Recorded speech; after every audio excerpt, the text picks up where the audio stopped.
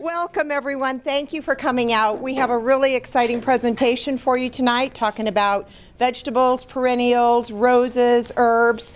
I think everybody's going to learn an awful lot. So we're just really excited and very thankful for all of our presenters. We have several tonight.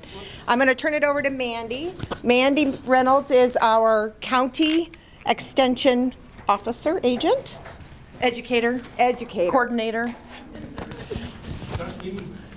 It's like herding cats. No, just kidding. Okay. I am going to try to not bounce around so much. So this microphone is just for looks. It doesn't amplify my voice at all. It just actually connects us to our video camera. So we are recording this. We do have a YouTube channel, so you should go on YouTube and follow us. Did everybody get one of these? I tried to hit everybody with one of these. It's the garden planner. If you don't have one and you want one. So, Mary, there's a couple ladies here in the middle that don't have one. Okay. So if you'll take them out, then we can kind of go through it together. This is a super handy, cool tool. Can you guys all hear me? A little louder. A little louder. Use my mom voice. Okay, so if you guys would all get out your garden planners. I apologize to the folks in the front because I am yelling. But the garden planners have two sides. One says fall in the left-hand corner and one says spring. We're going to look at the spring side. For the most part, you're probably going to use the spring side. So you'll see that it does slide. So I'm going to have you go all the way over to the left, and you'll see your vegetables, cabbage, cucumbers, okra, pumpkins, all of those over here on the left-hand side. And then if you go all the way to the right, you'll see in light blue writing over here, those are the companion plants for those that are onto your left. So if you want to know what grows with beets, then you know that you can slide it over there and you can look and see what's going to be friendly with beets. We want our plants to be friends and get along. So always try to plant those over here. Otherwise, your plants are probably not going to do as well. Also, the slider part of it is really cool because what you do is you take that red line that's down there in the middle of it, and it says average last spring frost. If you slide that over to our average last spring frost, which some of you guys are probably going to boo me, I'm going to go with the line in between May 24th and May 31st. I realize that's pushing it. If you're my mother-in-law, you're over there at the June 7th line. But if we push our line there, so if you go back over to the left just a little bit of that red line, you'll see SI and you'll see FP in a few places. SI is those dates that you should start planting those vegetables inside. Start inside. And the FP is first planting outside. So you can see, like your onions, April 12th. Okay? Who's planted their onions? Hey, look at that. Whose onions are in their garage? So, and then also, another super cool little thing, those green check marks, that's when you can expect your harvest. Okay, so you should be able to kind of plan out your garden this way. It's a super great tool. I promise you, you are going to use this thing a lot. You're going to tell your husbands or your wives to not touch this because it's going to be your favorite thing. Also, it'll tell you, how far apart to plant your rows over in the red on the left-hand side when you slide it all the way out. It'll also tell you how deep to plant your plants. So if you forget all of this stuff, this little paper in here with it is instructions. And then it also has the same thing on the reverse. So if you want to look at your fall side of things, you just flip it over and you're going to do the same thing on the average first fall frost. And as we know, we're probably going to put that right between the 13th and the 20th in September. Okay? So yeah, so if you're gonna want to do tomatoes in September, you're gonna want to start those inside May 3rd. So use the spring side, it works the best. Anyways, if you have friends or family that want one of these, we do have them at the extension office. They are a handy tool. And is that it? Who's up next? It is Rich and Jody. We have a great lineup tonight. I really don't know how we're going to squeeze it all in, but you guys are in for a treat. So thank you. Yes, microphone. And I probably stopped talking loud tonight. Yeah, I can hear you though. Okay.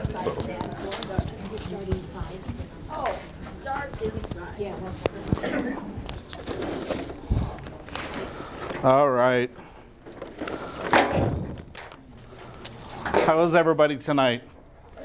Good. So make sure you like our Facebook page. It's under Campbell County Master Gardeners. So a lot of our activities, if something changes or something, we do post stuff on there. So make sure you like that page, follow it, share. If you get something, trees, take pictures of your trees that you get from the Master Gardeners things. We might want to talk about that tree sale too. Yes. I'll let you do that first. Okay, I'll just come up next to you. May 4th is our tree sale, Master Gardener tree sale. We are still taking pre-orders. We have, on Tuesday, we had roughly 800 trees left. So if you want trees, bare root trees, the prices are great. Stop by our office, sooner the better, because we are going to have to cut that off next week so that we can start filling orders. But on May 4th, from 7:30 in the morning till 5:30 in the afternoon, we will have our tree sale, and those are the trees that have not pre-sold. So we do still have plenty available, but first come, first serve. So if you want to get May 4th, it's a Thursday, yep. And it's at the Campbell County Ice Arena, which is down on 2nd Street, yes. Is it the old fairground? Yep, the old fairgrounds, yep, Oh. yep. Next to the soup kitchen, Yep. the building next to it. Which is now the Ice Arena, so sometimes there's auctions and stuff like that in there, but yep, that's where we're going to be, so. And we have lots of neat trees, so come make sure you come. raspberries. And raspberries, And strawberries. strawberries. Oh, really? Strawberries too? The extension office is at 412 South Gillette Avenue, which is the old George Amos Memorial Building. Downstairs, you just go on the side entry. Go around to the right-hand side. All right. Anybody have questions on the tree sale?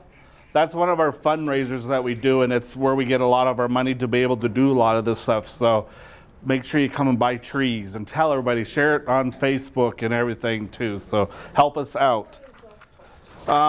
Everybody knows zones, so I'm just going to talk about planting tomatoes.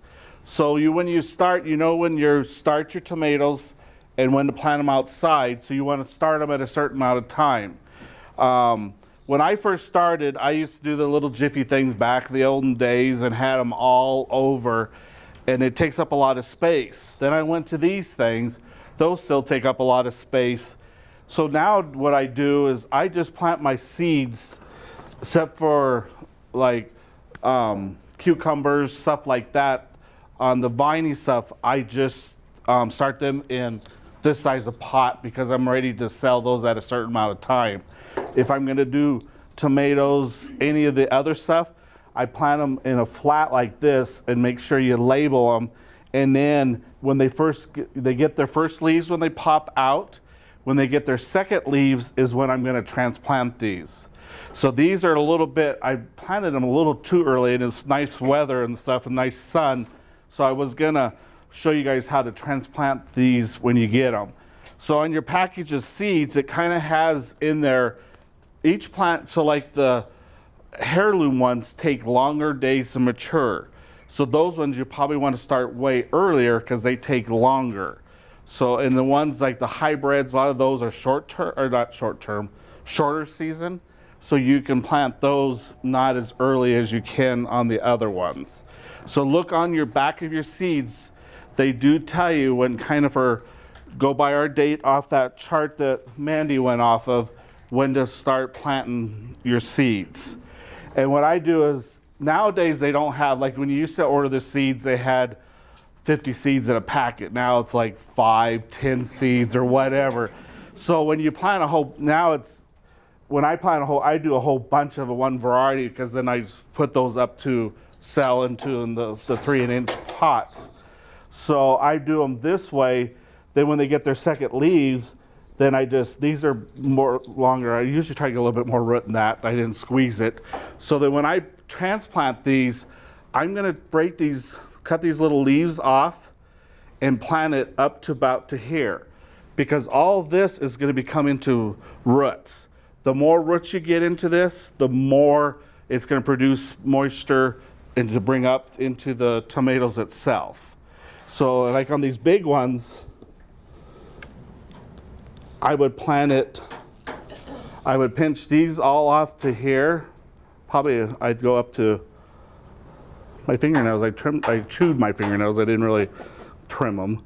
I would plant this about to there or so. So all this comes, do this to tomato plants. Not, you can't do it to like peppers and stuff like that. But the tomatoes, this way, all these little fuzzy things become roots. So those are gonna, then the more you get it, more roots on it, the more water it's gonna bring up to, for the tomatoes and stuff. And then like the intermediate, how do you say, intermediate, or yeah, those ones, I do them as a vine. So I don't let them sucker out at all. And I grow them on a string that goes up. I wrap it around that string as it grows up. And any of those suckers on there, I pinch those off to get then the flowers, and you leave the leaves on, so then it will produce down here. And I'll pluck those tomatoes. It puts more strength. You'll be surprised how much more, if you water them and stuff, how much bigger and juicier the tomatoes will be by just letting them all suckered out, because all that moisture is going every which way.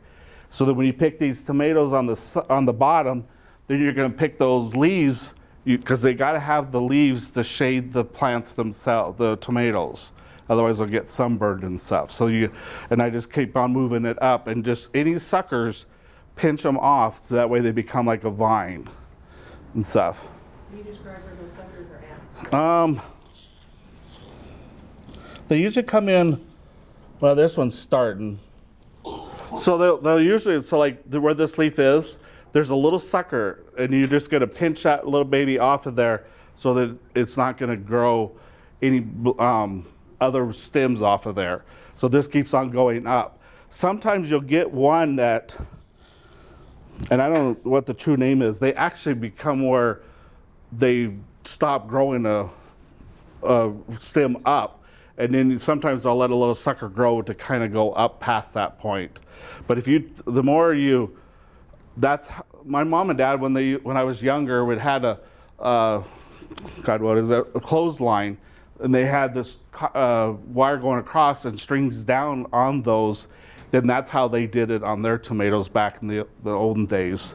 I don't know if Dixie remembers back in those days. Thank you. Stuff. So, but it's much easier to start out, instead of having these every which way on your tomatoes and stuff, just do them this way.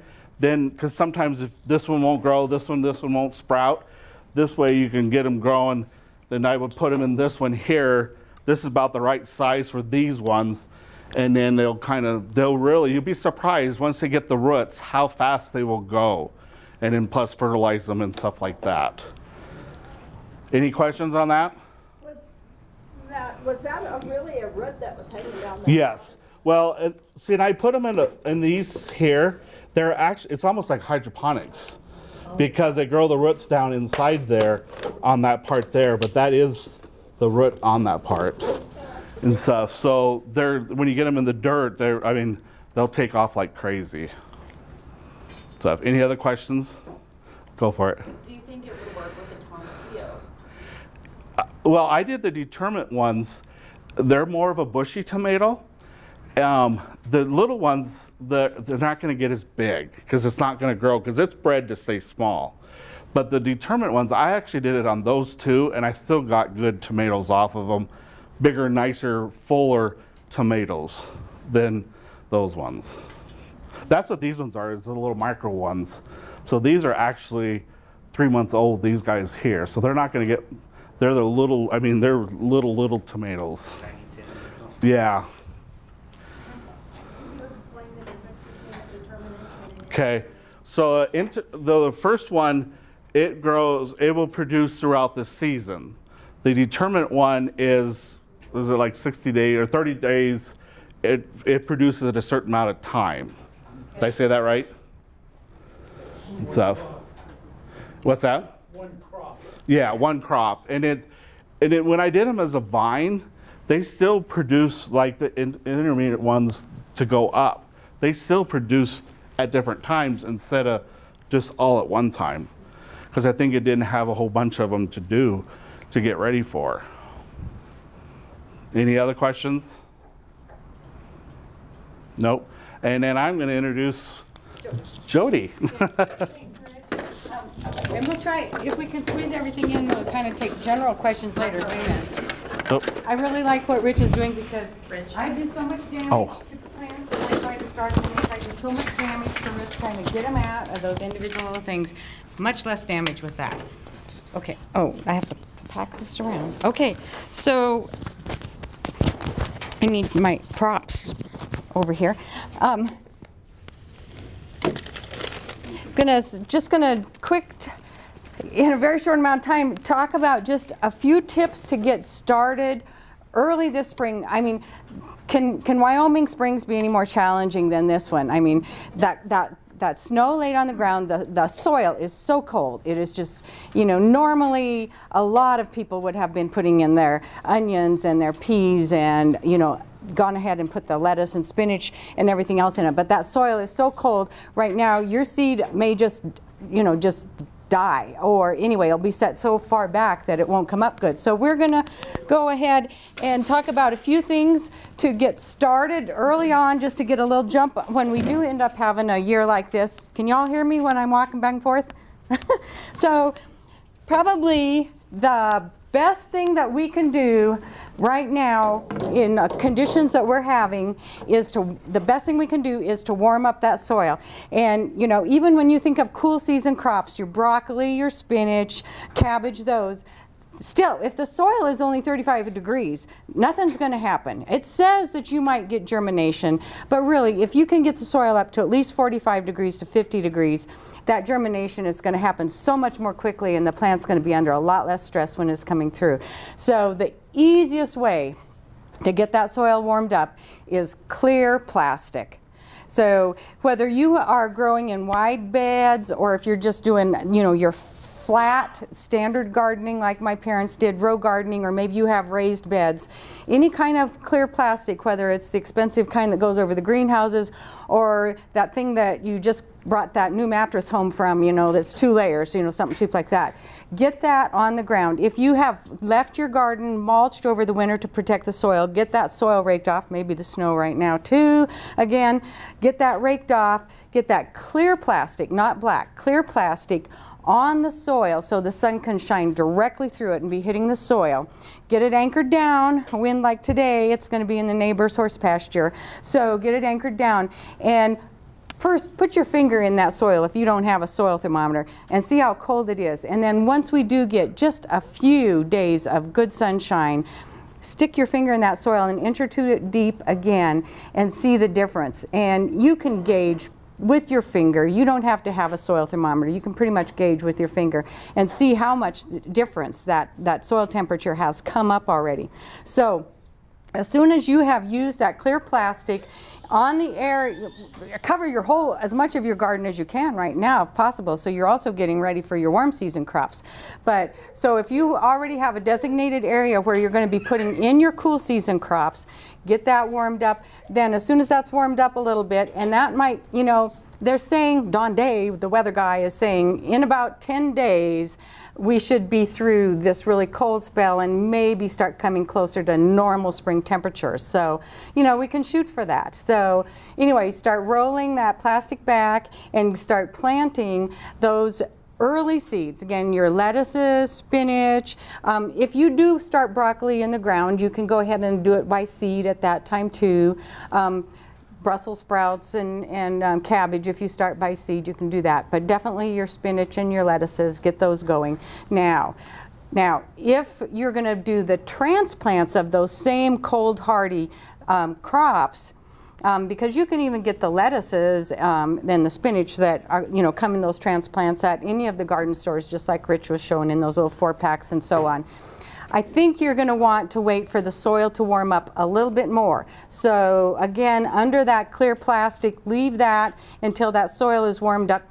Gosh, guys, if you can get it up to 45 or 50 degrees, it's sure going to make a difference. If we're sticking things straight out of a greenhouse situation or our own home where we've been growing them inside and pop them into that cold soil, that transplant shock is just going to stunt them, and they may never come out of it and really thrive. So getting the soil warm. But then we've got to go to the next step after getting the soil warmed, and that is to protect those plants from this wind, this cold wind. And we're still going to have swings in temperatures, and those nights are still going to get really cold. So a few things that you can do at home, and again, you don't have to spend money on stuff. You can use stuff you have at home.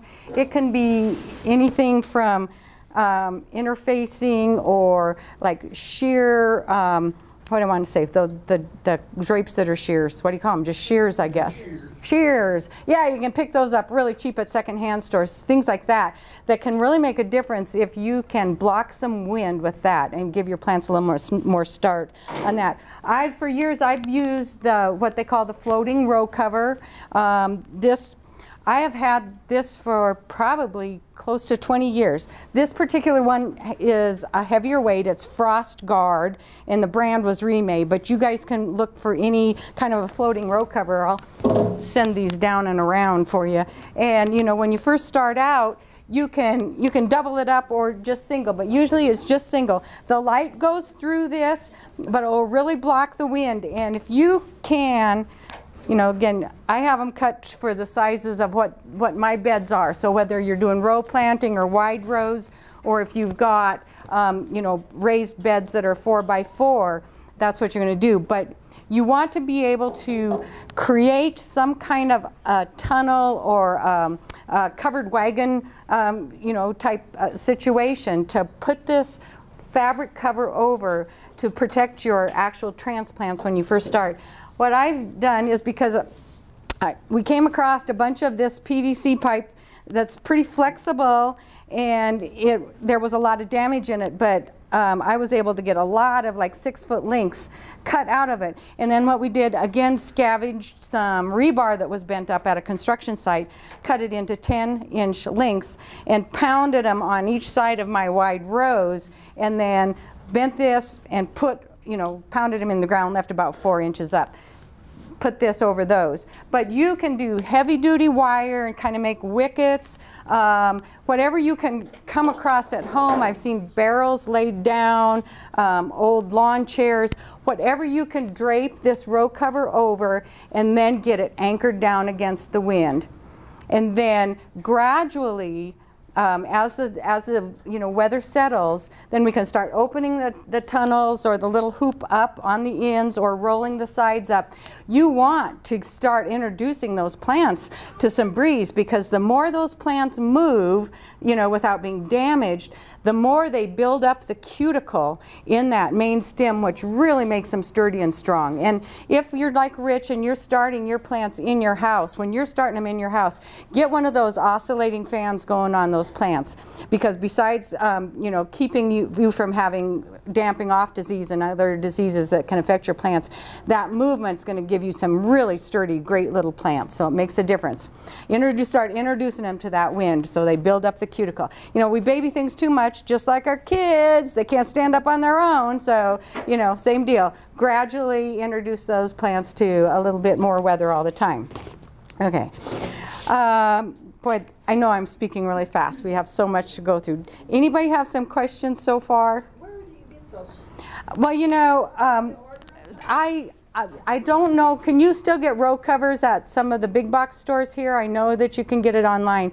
This stuff, honestly, this came from a nursery when some Master Gardeners went down. Remember this, Heather? It was a long time ago. You guys were in Fort Collins and you picked it up at the nursery for me there. How many years ago was that? Great big huge amount. So a lot of years ago. So, you know, if you take care of it and don't let it fly off into the, you know, barbed wire fence. This is, but anyway, you just look for floating row cover or just row cover, or it's a, yeah, Remay is the brand of this particular one, and that was one of the first ones that came out, and that's why I, in general, just kind of call it all Remay, but that's what it is. So, okay. Another quick sidebar on what this stuff is great for, even though once your plants are already doing great and the weather is settled and we're full on into summer starting, when your cabbage and broccoli and Brussels sprouts are to the point at about that same time that the little the little white butterfly, the cabbage butterfly, and then there's also another moth that it's the inchworm, it's the looper. That's a different moth. But when those moths start flying around looking for a place to lay eggs on your, you know, your cole crops, your cruciferous or your broccoli, cabbage type plants, this stuff covering them during that period can make all the difference with you fighting, having to soak that broccoli head in salt water and watch the worms come out. You know, I know it's a little extra protein, but, you know, it can really turn off people that, you know, would otherwise maybe love to start eating fresh vegetables out of a garden, but then that's their introduction and that might be it for them. So anyway, that works great. It works great for that. So it's when you see those little white or creamy colored, you know, butterflies and moths flitting around, that's what they're doing, is looking for your cole crops in order to lay their eggs. Do you cover those with that in the daytime or just at night? Like when we're putting this out to protect the transplants, this goes on and it stays on until the weather settles. On those nice warm, and it won't overheat under this, and it still gets plenty of sun, but on those nice warm days, you can open it up from like the long side or open it up on the ends. But again, we've, you know, put rocks or boards or something along it to hold it down. But for the moths, it's just, you know, they don't come out until it's a little bit warmer. And as soon as you see the first ones flitting around in your garden, you can cover your things up. You don't have to cover up a whole row. You can just get, you know, again, the sheer curtains. If you can individually drape that over your cabbage and broccoli. In the daytime and the night? Yeah, sure. Okay. Yeah, it won't hurt. It just seemed like it'd get it too hot because they won't. Well, it shouldn't. It shouldn't. Yeah. Okay. Yeah. And, you know, leave a little airspace around that. So. Right. Okay. Let's. Yes. Did you say how to attach that onto your things?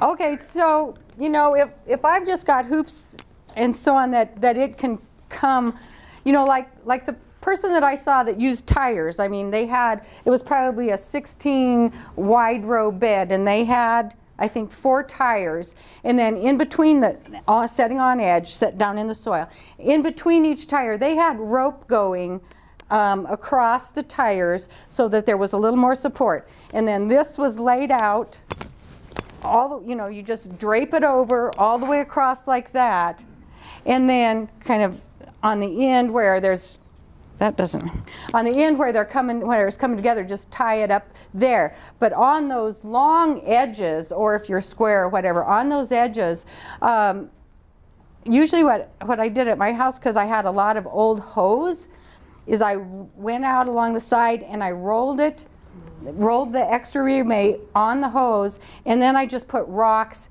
down every so often to hold it on both this side and that side, and then just kind of gathered up the ends and just set another rock down there. I didn't put anything over the top to hold it down. I just anchored it at the bases, and we get a lot of wind out there.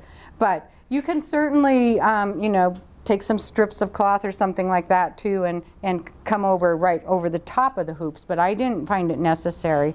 So, yeah, thank you. Any other questions so far? Okay, so let's see. Oh, yeah, there was one other thing I want to talk about when we were talking about the cool season crops. Like, again, your broccoli, your lettuces, spinach, and you've probably heard the term bolting, B-O-L-T-I-N-G, and that's when that plant will send up that stalk and flower and go to seed, and then quit producing either your nice solid little heads of broccoli, or quit producing those nice tender delicious leaves of spinach and lettuce, and it starts to get bitter. And usually we think of that as just the heat stress in the middle of the summer that causes that. But shocking those plants into too cold of soil when we transplant them, or if there's huge swings in temperatures like there are some years, going from, I mean, 80 degrees one week and 40 degrees the next, those huge swings, and swings in soil moisture, all of those can cause enough stress to those plants that can also cause bolting early on in the year. So it's just the plant's natural reflex to stress. What's the plant want to do? It wants to flower, go to seed, to propagate itself before it dies. So that's all it's doing. So that's what bolting is. So we need to be concerned and protect the plants on both, both ends for that. Once the season gets too hot or the day length gets too long, your spinach is going to be done anyway. But we can do things like planting some of those on the north side of tall crops, or where they're going to get a little bit more shade and be a little cooler, and that can keep that production time a little bit longer there also. Okay. Oh, I was speaking fast. I need to wonder, what have I missed so far? Okay. Yes? My spinach is ready to eat. Wow, good for you. Can we all come over? That is wonderful. Planted it in February. Go out there and plant it with my granddaughter. It's Yeah. a little secret that we do. Mm-hmm. And it is Mm-hmm. to eat. Yeah, and my folks always seeded lettuce, or let it just go to seed itself, and the same with spinach, or seeded it when the plants do it naturally, in the late summer and fall. And then they would always have a way earlier crop than when we would just individually plant those seeds in the garden. So the seed, and the same thing, and if you're doing that year after year, you have a variety. Usually it's like black-seeded Simpson, which is really great about that with the lettuce. If you do that year after year, it becomes more and more adapted to your specific microclimate, and you're just guaranteed usually a really early natural crop that way. So that works good. Yeah, really great. Yeah. So, and especially if you have like a, gradually sloping hillside, or not really heavy clay soil that's down in the bottom, you're going to get that sprouting and that growth a little bit quicker. Or if you have raised beds too, that helps a lot. So, good for you. I'm envious. So, okay, one of the things I wanted to mention about, yes, many of you may have already or would have usually planted peas, but this year, if you haven't, you want to get a little more of a jump on it, you can pre-germinate your peas, and this also works for a lot of your warm season seed that's bigger, just by, and I'm not talking about soaking it overnight, because a lot of your seeds like beans and peas will soak up too much water too fast, and they'll split open, and it's not gonna germinate and produce after that, or it'll be deformed. So you want to just soak it, even if it's only for 10 minutes. Just soak your pea seed just a little while. Then get some paper towel and put that pea seed between 2 layers of damp paper towel. So you've got your damp pea seed, your damp paper towels, both sides.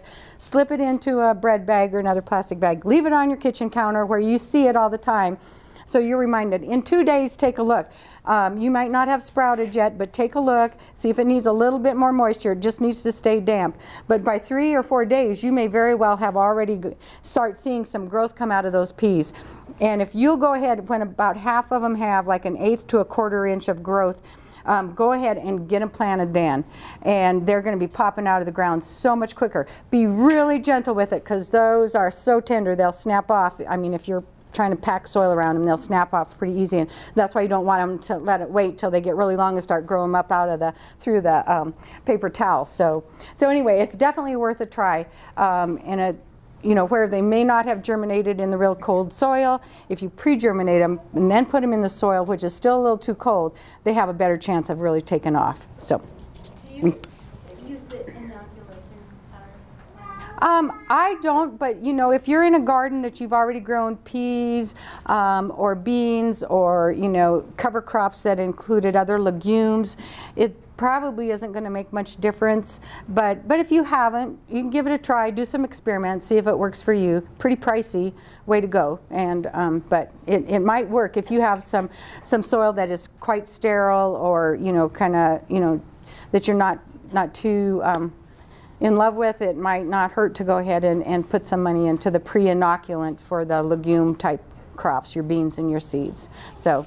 I did pack it back with me. There's a really super book put out by the Extension Office and the NRCS. In his Wyoming Vegetable and Fruit Growing Guide, this will address almost anything you can think of in this area. And Mandy is going to be having a few of these. There's only like 3 or 4 of them for the drawing. But you can go online and you can download as little or as much of this as you want. I mean, if you hate parsnips, there's no sense in downloading the parsnips section. So they're going to address like inoculation and pests, diseases, everything.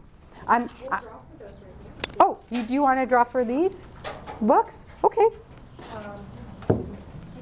So the last 3 digits are 166.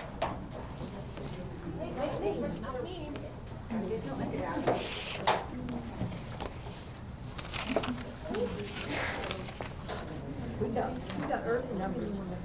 Oh, thank you. Yeah, that will help. So it's 1, 2, what's this And yours? 157.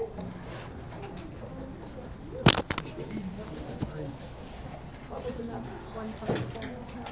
And 146. 146. Maybe I should look. Maybe I want to. I'll see if I. Did you already do another one? It was Patsy. Oh, okay. Okay. 419.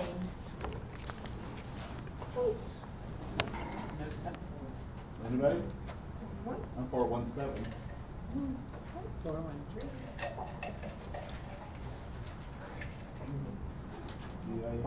Pick one. 182. Way in the back. Does he have one more? Okay. Okay. You have one more? Yep. All right. 165. Okay. Thank you. They really are the best growing books for Wyoming that I've seen. Yeah, those are great.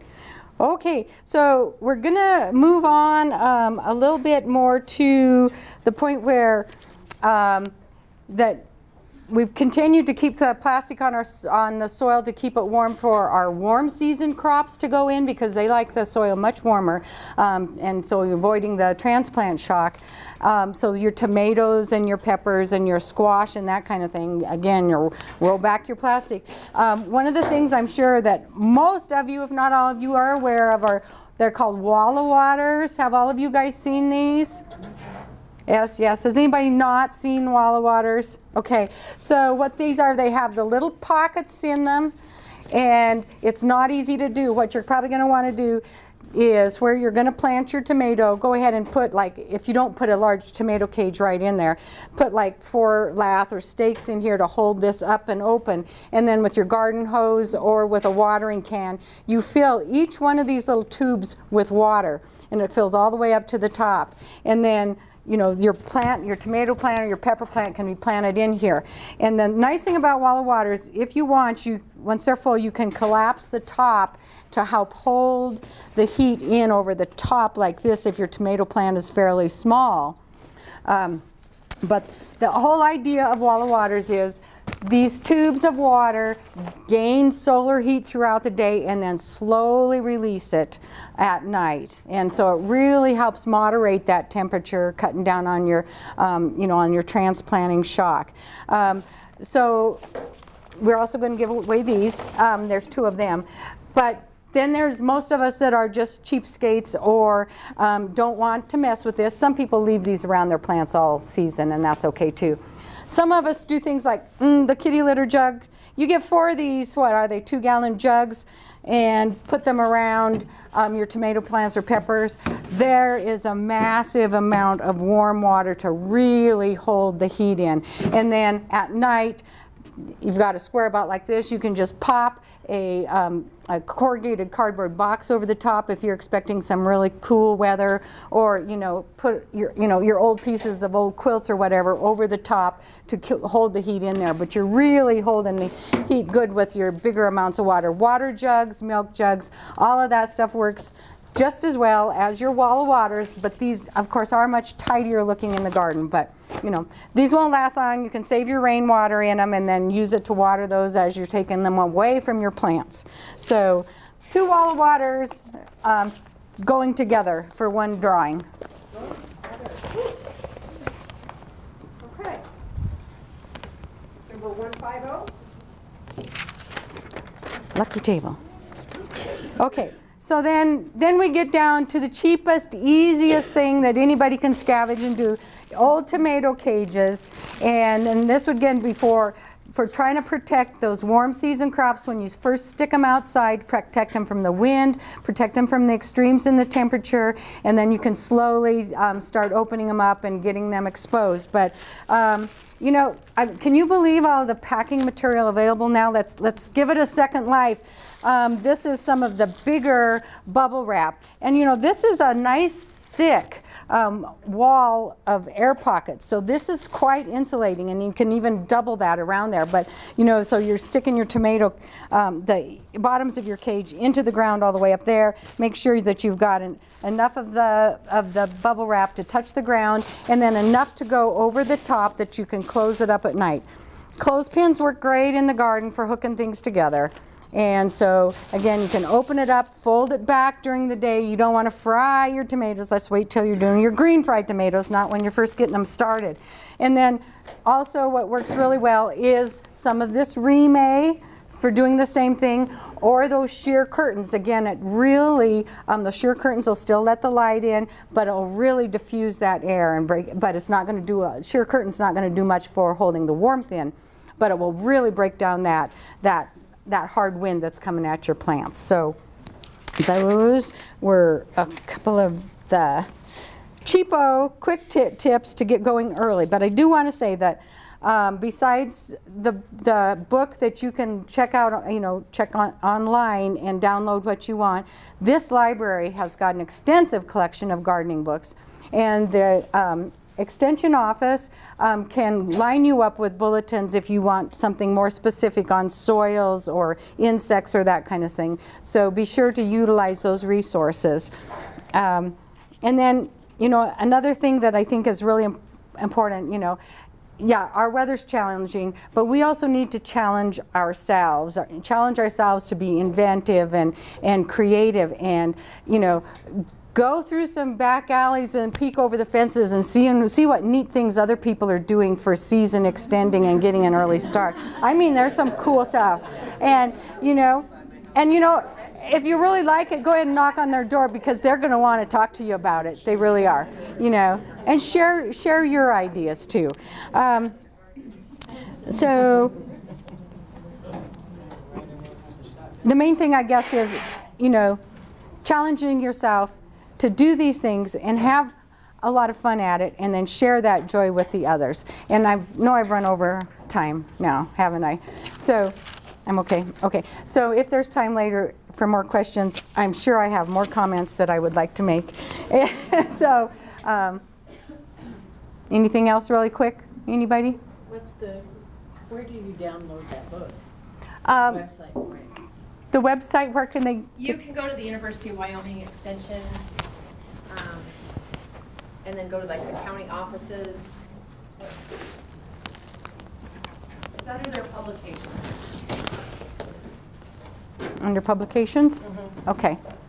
So, yeah, it's just ideal, because it is information for our soils and our extremes in climate. So it's a great book. So, okay, so next up is. Maybe you put that up on the Facebook page? I can. Yep, I sure can. Okay. So next up are Sandra and Heather doing, no?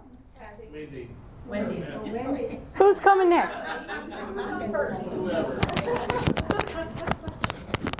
It's Wendy. Thank you. You're welcome.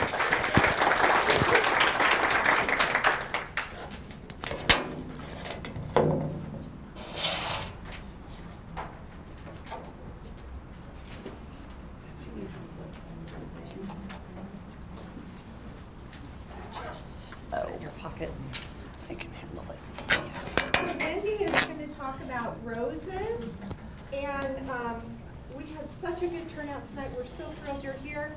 We don't have quite enough handouts for everybody, so if you're a couple, I'm going to ask you to share. If you're not interested in roses, if you would just not take one.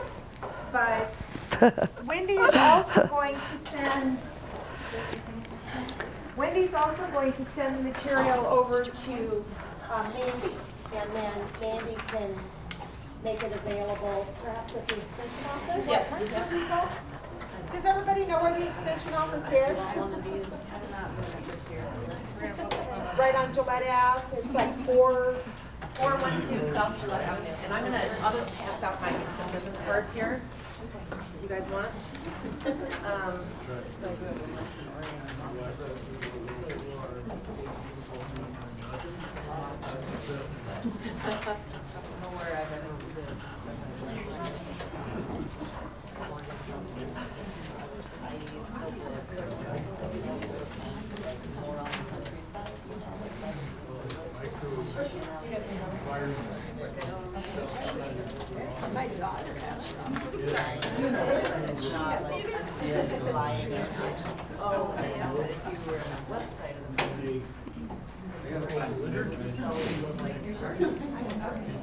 I do have an extra one. Does somebody else need one?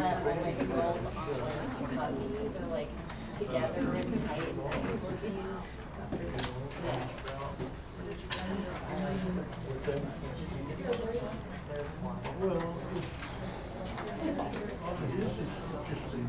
Does anybody else need a rose handout? Okay, I got 2.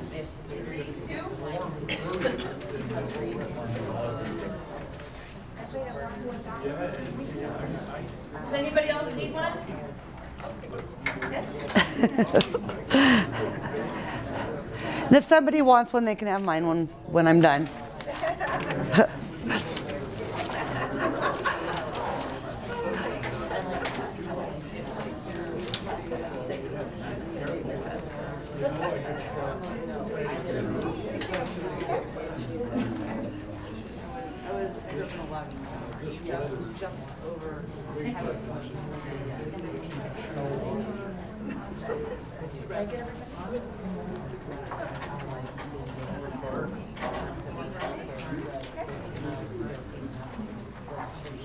Well, Miss Wendy's going to talk.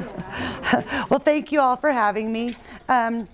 Actually, recently I was doing a little inventory on my life, and it occurred to me that I actually got to be friends with all of these master gardeners and wealth of information about 20 years ago. That's when I first became a master gardener, and I really can't stress enough that they're the professionals here. So I think my specialty actually is trees, but I have a lot of experience also with perennials. That's where I started out as. I had a little business and worked a lot of garden walk yards for people, and it kind of was my first real love was perennials. And of course we've got the woody perennials tonight with roses. So let's get started. There's a lot of types of roses, hundreds of them. And so the major ones I'll go through are, your hybrid tea roses. Those are your most popular. Growing in small bushes, 18 to 36 inches tall. And they usually bloom a single stem, or a single rose on a stem. So, but they also bloom all summer. So that's what makes them kind of popular. The floribundas, they're similar to the hybrid teas, but they also bloom a single, but could also bloom a double. So you can get both of those on one stem. And then the grandifloras, which are hybrid cross between your floribundas and your tea roses, kind of combines the best qualities of both, and they're vigorous with large clusters of blooms. So I think the next one is probably the more popular because they're the easier ones to maintain and probably your more disease resistant, but that would be your shrub roses. And then of course we have climbing roses, and as I said, hundreds and hundreds of different roses that we can go through. You've got your minis, your old roses, English roses, heritage roses, wild roses. Actually, there's quite a few wild roses that I absolutely love and I'm pretty partial to. So, the other thing is when you're planting, you want to check out your location. They do need sun at least 6 to 8 hours a day, but preferably in the morning. I think I've had the most success is when they're getting that shade. Come about 4 or 5 o'clock, if you can have them have some shade about that time of day, it helps them, I guess, not get too stressed out. Soils, they prefer a loose, well-drained soil, plenty of organic matter, and they don't like soils that are too alkaline. So that puts us here in Wyoming in a bad spot, and you may need to go and fix that with some compost or organic matter.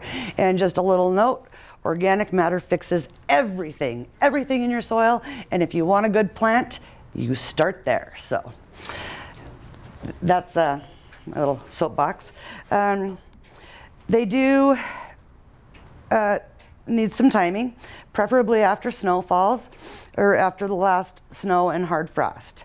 So if you're starting a new rose, you want to hold off on that. Probably, I'm going to say till after Memorial Day. That's a good rule of thumb to go with around here. We can have the possibility of snow even into June, but if you do end up planting a little early, make sure you get out and cover those up and protect them before, if something comes up. How many of you go out and cover crops like crazy people? Yeah, it happens here. We're in a, somebody spoke to it earlier, like we've had a really rough winter and we're not actually had all of our snow leave until like 2 weeks ago. I would actually say that we're actually probably right on time with all of our snow and all of our frost and all of that. I think the difference this year is we've had a very bitter cold and a lot of it, and we had to look at that snow for a really long time. So I think we're all a little worn out and definitely excited to get out and get our hands in the dirt. Potted plants, only dig your hole as big as, or as deep as your soil in your plant and a little bit wider. And like I said, if you can amend that soil a little bit with some compost and organic matter, you'll be a lot better off. So remove the pot when the soil is actually dry, and then you'll put it in. You may have to tease your roots a little bit, and then you don't want your whole soil matter around your root to completely fall apart on you when you're putting it in your planting pit, so to speak. So yeah, set the graft union. Do you guys know what a graft union is? So, gosh, I wish I would have brought one. So a graft union generally is they've got this root system and they've grafted another piece on it. And you'll see essentially where the two have been brought together and grown together. Sometimes it'll still have a piece of tape, but you want that, and then you'll have that little bulge of union there where it's been grafted. So what you'll want to do is make sure you're at least 2 inches above. Let me make sure I've got this right. You want it 2 inches deep. I'm a tree lady. I want it 2 inches above. For roses, you want it 2 inches deep. Make sure that's good and covered, and then fill your soil, tamp it in little levels similar to how you would another plant, and then water it in really good. Some people put a little well around the roses, and then also you can use mulch or another type of organic matter to mulch over the top of it and help hold that moisture in. Rootstock. Soak your rootstock before you bring it home. It's been sitting there in the store or nursery or whatever for days, and it probably has this little bag of peat moss attached to it. When you get that home, take that off of there and put it in some water overnight and give it a nice soak before you go to plant. And then you'll go ahead and dig your hole. Look for that little graft union. You want to be 2 inches deep, and then basically I like to make like a little mound at the bottom of the hole, put those roots over the top of it, spread it out a little bit, and then start putting in your soil over the top. Again, create a well around it, water it in good, and then, and actually when you go from rootstock, you're probably gonna need to tamp your soil in around that a little bit better to help hold it and make it sturdy. And of course, mulching helps reduce weeds. Care. Roses love water, but they don't want to sit in it. So giving them going out and watering them every day is essentially the equivalent to putting your head in the toilet and not being able to reach the flusher to get some air. All roots do need air, so it's really good to let that dry out a little bit in between and then give it another soak. So I recommend about 2 to 3 times a week giving it a good drink. I wish I had a better, like, if, say it takes half a gallon of water or something like that, but you really do just need to go out and put your finger in the soil and see if you're getting in enough water.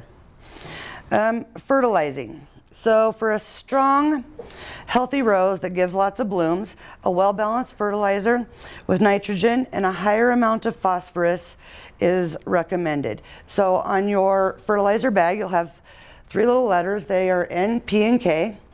N is nitrogen, P is phosphorus, K is potassium. Wyoming generally has a lot of potassium in our soil, so we're pretty good there. Nitrogen, you want a nice balanced number. I'm going to say maybe around 15. That gives you good strength and turgor on your plant, the green part of it. But where you really want to be popping it with the phosphorus, that's going to give you good root and bloom. So if you want, and I think they make a lot of them, maybe Miracle Grow even makes one. I'm personally not a Miracle Grow fan because you're out there putting it on every 7 to 10 days. It's a very short release, so I like to use a little longer release and then, or slow release formulas, so you're not having to put that out there as much. But Miracle Grow is great. I don't want to say anything bad about anything like that, but Miracle Grow is great because it could really pop. And if you're using that slow release formula throughout the season, and then say you've got a barbecue, a wedding, a baby shower, something showy you're wanting to do, you can come in a couple of weeks before and really start adding in that Miracle Grow as well. So without really damaging your plants. Let's see. I think I go through some of that. The fast release. Winter protection. This is pretty important. Stop pruning your, stop pruning and fertilizing in the fall. What you don't want to do is come along with Miracle Grow and work that all the way up into October. The rose, and most plants actually, need to be able to use all of those extra nutrients and be able to get ready to go to bed. So when you're giving them that fertilizer too late in the season, they're basically still running that marathon, running that race, trying to be first, when really they need to slow down and do a little cooling period and have a little rest before they actually go dormant for the season. Another thing, oh yes, winter protection. I do quit cutting all canes back, don't touch them anymore, and try to use some of your organic matter, either straw to put around your plants to protect them. I see some people use those white styrofoam little cap things to put over the top. You can do that. But mostly I like to just take and mow my leaves up, and it kind of leaves that in chunks, and then lay that in all of my bedding, but really pile it up around your roses. So pruning, the more you prune a rose, the more it will bloom. And I've got a little picture on this, and it basically shows the stem. You'll find an outward facing bud that is outward, outside of the plant, and then you're going to make a 45-degree cut to the inside of that. What that's also going to do is force your new stem to go outward, and when you put more outward movement towards your stem and your cuttings, you're opening up that air circulation in between the plant. Roses are pretty notorious for some things. I'll get to that in a second, but you can deadhead throughout the season, wear good leather gloves, long sleeves. I kind of have a love-hate relationship with them. They are abusive to me and I just don't mind. So anyway, protect yourself if you need to. And then also what you want to do is after you've had your bloom, it's died off, you're going to go back down the stem and you want to go to the first set of true leaves. The first set of true leaves, does everybody know what a true leaf is? No. It's your first set of 5 leaves. So sometimes they will have 7, they are usually in odds, but sometimes you'll get one that has like 3, you know, on down the stem. But go back to the next bud that is behind the set of true leaves, which is 5.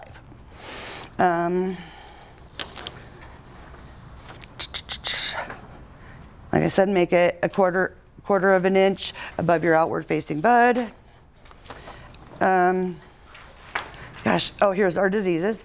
So the best way to keep roses free of disease, and this is why I say you might want to use a little nicer mulch during the year and pull back in the spring. I would wait until about Memorial Day to do this too. Pull back that organic matter that you put around your roses. Wait till after the chance of final frost. But the best way to keep a good rose is, in most of your plants, is to have a good clean area for them, properly watered, properly fertilized, and good airflow through the plant itself. Right here I have a list of common diseases: black spot, powdery mildew, botrytis blight. All of these are fungal and powdery mildew is probably like the main one, but if you have to use that, you have to use a fungicide. I'm going to go on another soapbox here. Almost all plants have beneficial fungus in the soil, so if you end up having to use a fungicide, actually, as a pesticide applicator, as a licensed pesticide applicator, please take the opportunity to really look and find out what you're using, if you've diagnosed the plant properly, and if it really needs it. Because every chemical we put on it, number one, affects our pollinators, and then also kills the beneficial fungi in the soil. That can also make or break the life of your plant. So definitely look at that. You almost can't get away from having to treat a powdery mildew though. The other ones are spider mites, aphids. Both of those can probably be washed with a good strong spray, but roses are a little more tender, so be careful with that. You may have to use an insecticide or a miticide for that. And then deer, you may have to protect them. Deer love rose hips. They're full of vitamin C, and they will come and eat the heck out of your roses if you're not careful. So I've got just a few fun facts about roses here too. Roses are a woody perennial. The rose family taxonomy includes apples, pears, peaches, cherries, plums, raspberries, almonds. Therefore, the fruits of the rose hips, you'll see them, they actually resemble a small crabapple. And by that I mean all of those fruits and nuts are actually part of the rose family. So that's where it all starts, is with a rose. Yeah? Are all rose hips edible? I think so. I can't imagine they wouldn't be. Yeah. The Rosaceae family is one of the most largest and most important crops or commercially important crops, simply because of all those things that I listed before. I mean, all of your orchards, your nuts, your fruits, all sort of start with that rose family. Roses are also one of the most popular flowers for florists. Where's Rich? So I found this kind of interesting. So many people were allergic to the scent of a rose, that they actually, if you've ever picked up a rose nowadays, especially a red one, It has no smell. They've bred that out of it so that they can sell more roses. Some of them, I would say, what do you think are the most highly scented roses that you sell in the flower shop? The yellow? Yeah, the yellow ones, some of the white ones.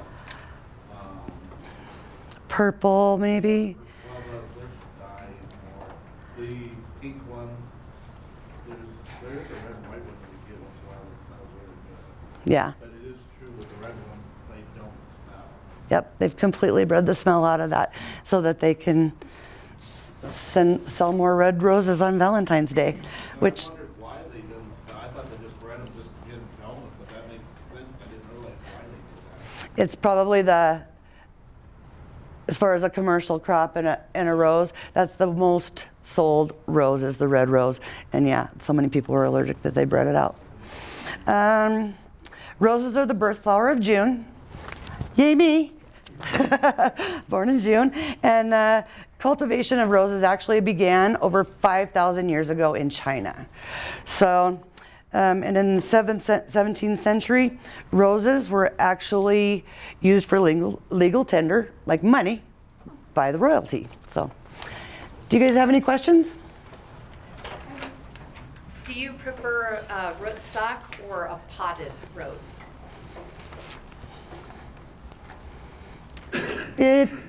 I actually do buy a lot of potted ones, to be honest. Gosh, I don't feel like Jackson Perkins roses do well here, and I see them sold a lot, but I just don't think they make it. I will say my favorite, and it's a bush rose or a shrub rose, is the Morden family of roses. They absolutely will go crazy, shoot 12 foot out, and bloom madly. Could you say the name of that again, please? Morden. Morden. Red rose, or what did you say? They're I haven't really seen them in a red. They're more of a white, pink. I've seen them in sort of that tequila rose color that goes from the yellow to the orange to the pink. Lots of whites with like a blush to them, but they absolutely will be huge. They've got a span of, like I said, they'll get 12 foot wide and 15 foot out. They'll go like crazy. Where do you get them? Most of your nurseries will have them. Here? I mean, your nurseries or your greenhouses. I don't see them a lot in your big box stores, but I don't shop there for plants anyway. I have an old rose bush that I've had for probably 15 or 18 years, and it's a small bush, and I want to move it. Is it possible to transplant, dig it up and move it somewhere else, and when would be the best time to do that? Yes. It's a small bush. It never gets very big at all. I don't remember what kind it is. I will say, yes, it is absolutely possible to do that. When you do it, just make sure that you take as much of that root system as you possibly can. Some of those smaller ones, I did say something I will correct myself on. I do believe a hedge rose is one that you should not cut back too far. So be a little bit careful with those. But you should be able to do it. I would wait until the ground's thawed. Does it bloom for you all season or just once? It blooms late in the, starts blooming probably around July, and it'll bloom July and August, and then, yeah, just pretty much once, but it blooms for a long time during that period. Yeah. You might want to wait until fall to do that. I love transplanting things in the fall because they've already gone dormant for the season. And when you do things like that on a cold, rainy, cool day, it's like plant anesthesia. They don't even know it's happening. They're already starting to go dormant. It is. It's like they wake up and they're in their new happy place next spring and things are great. You might wait, but if you wanted to do it this spring and really take care of it. But I would say if you did it this spring, you're probably not going to get a bloom this year. You'll have to wait a whole year. Otherwise, I think fall after it's done blooming would be your best chance. Just be really careful and water it a bunch, because that's the challenge we have. Usually falls are pretty dry around here, so you really need to provide supplemental watering. Okay, and then one other question. I have it was a miniature rose bush, and I've moved it a couple of times, and now for the last 2 or 3 years, it has never bloomed again, and it's sending out these huge long canes. Do you think the miniature rose part of it has died, and I'm getting from the rootstock? Yes. And there's probably, I should trash it? Yes, but and I don't know, do any of my other master gardeners in here want to speak to that? Because that is probably, also sometimes these plants can outlive their useful life. So I don't know, what do you guys say about that? Do I have any other rosebush people? I would say that's... Pick it up and replace it with something new. I do. Maybe like they have like rose fertilizer that you can use maybe to help with blooms. Have you been fertilizing at all? The canes on it are just huge and they're massive, but Yeah, it sounds to me like that's exactly what happened. Is that your miniature rose has, and your rootstock of your bigger rose is done? Because actually, almost all of them are hybrids and done like that. But actually, miniature roses are pretty famous for being grafted onto a bigger stock. So, I think you're on the right track. Do you use liquid iron to fight roses, or just using compost regularly? Are you able to keep your soil at a low enough pH for?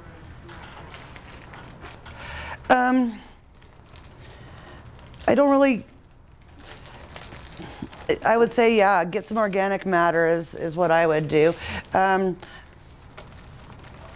I usually use the iron more for like lawn yellowing, not as much on my plant stuff. But again, I'm a tree person. I really don't care about grass. I do. I take that back. I have to maintain a lawn. We all do, but. Anybody else? Do you prune a climber the same as a bush rose? No. You don't, like I said, usually if you have a bloom, you want to let that go and climb. Rich talked a little bit about sort of pruning off the stuff at the bottom and allowing it to go. If you're going to prune, those blooms really only go back as far as you have to get to that true leaf.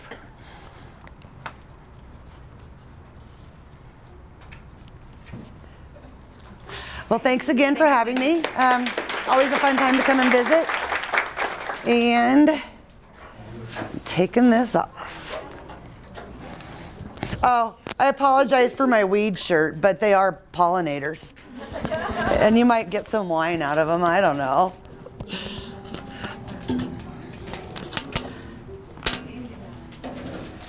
Those out of rose shirts, I suppose. So Patsy is a longtime master gardener, and she is going to share with us about herbs. Really fast. You need the microphone. Oh, do I? Yes. So the people on the video can. Oh, okay.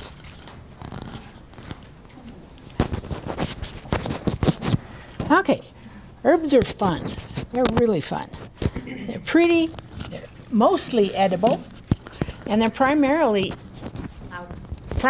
easy to grow. Most of them are native to inclement weather like we have. I mean, poor soil, they come from Greece and they come from the Mediterranean where it's dry and poor soil, and they come from Russia and just Siberia. I mean, they come from Wyoming-like weather. It's just what they do. So they like it here. That's one of the very few things that we can actually grow that we don't have to worry about so much. Okay. Patsy, can we get you a microphone? Yeah, sure.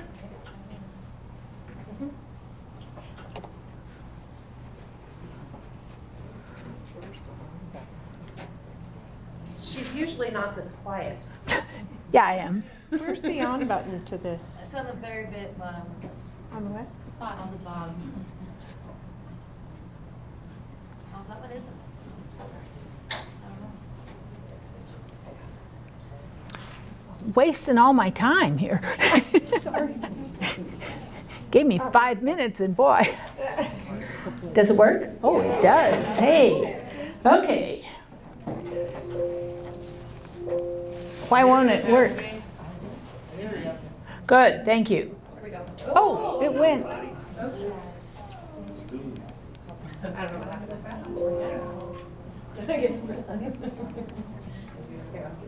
There it went. Okay. Perfect.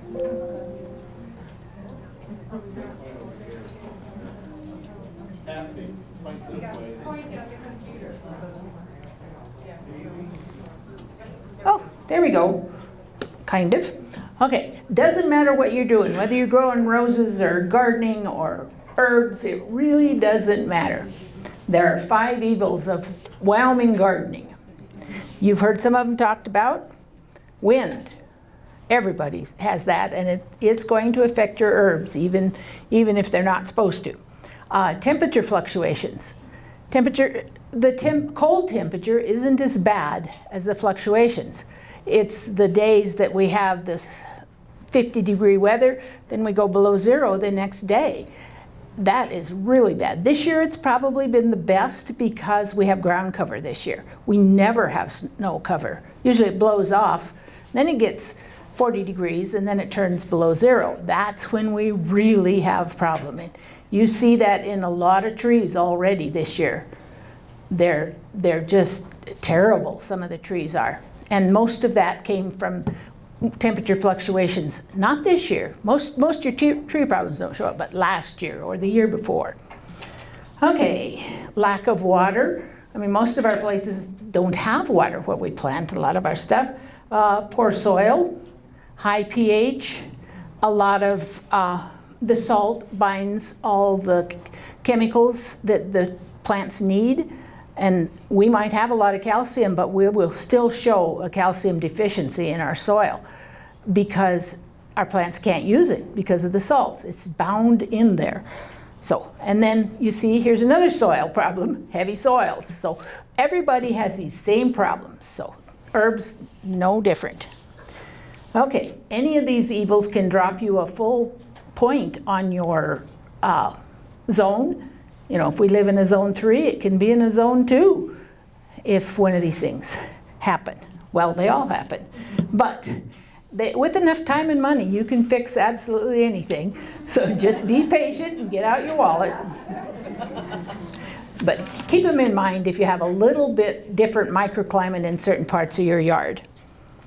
Okay, one of the best ways to learn about herbs and any plants is to read your seed catalogs. They're usually free. They have unbelievably good information. So the other way is to come to the Herb Fest that the Master Gardeners put on this year. It is August 12th at Camplex in the park. And we'll have samples, we'll have classes, we'll have crafts, we'll have all sorts of goodies. So and we also have a small herb bed out there. So you can come out there and see what we have. And you can learn a lot out there. Okay, some of the reasons to grow herbs. You can bathe in them. Wow. You can cook with them. Janet's got a handout with some cooking information. Crafts with herbs, scented things, teas, lotions. You can dye your stuff. You can companion plant with herbs. Oh, I think we could move off that. There we go. Okay. You can even use herbs as houseplants. Jody's got a rosemary plant that, how old is it, Jody? 25 years old? Yeah. She's got a 25-year-old houseplant that's an herb. Okay. Also, you can do healing with herbs, but we, as horticulturally trained Master Gardeners, can't talk to you about that. You have to do that on your own if you want.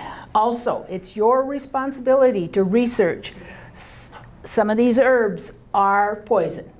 definitely poison. They might be, you know, a little dog eating them can really kill a dog or a kid. So positively identify anything. And do your homework before you plant. Make up your mind what your goal is. You need, and Wendy talked about this a little bit. Gillette is a Bee City USA classification. We educate the public about helping pollinators and planting food or blossoms for the pollinators. And that's what our goal was with our herb bed out at Camplex. Our goal was to feed pollinators because we have all those fruit trees out there and we need them pollinated. Nobody's going to go out there with a paintbrush and, you know, pollinate it, every little blossom. So we want some bee or pollinator, whatever it is, to do that for us. Okay, but before you buy any seeds or plants, you have to decide what you want. Do you want the pollinator garden? Do you want for food? Do you want for color? Do you want any, you know, make teas? You can, you know, have your specific beds. Okay. Oh, library has a lot of books, so do your research with the library books that are here, and magazines. They have some good herb magazines too here. Okay.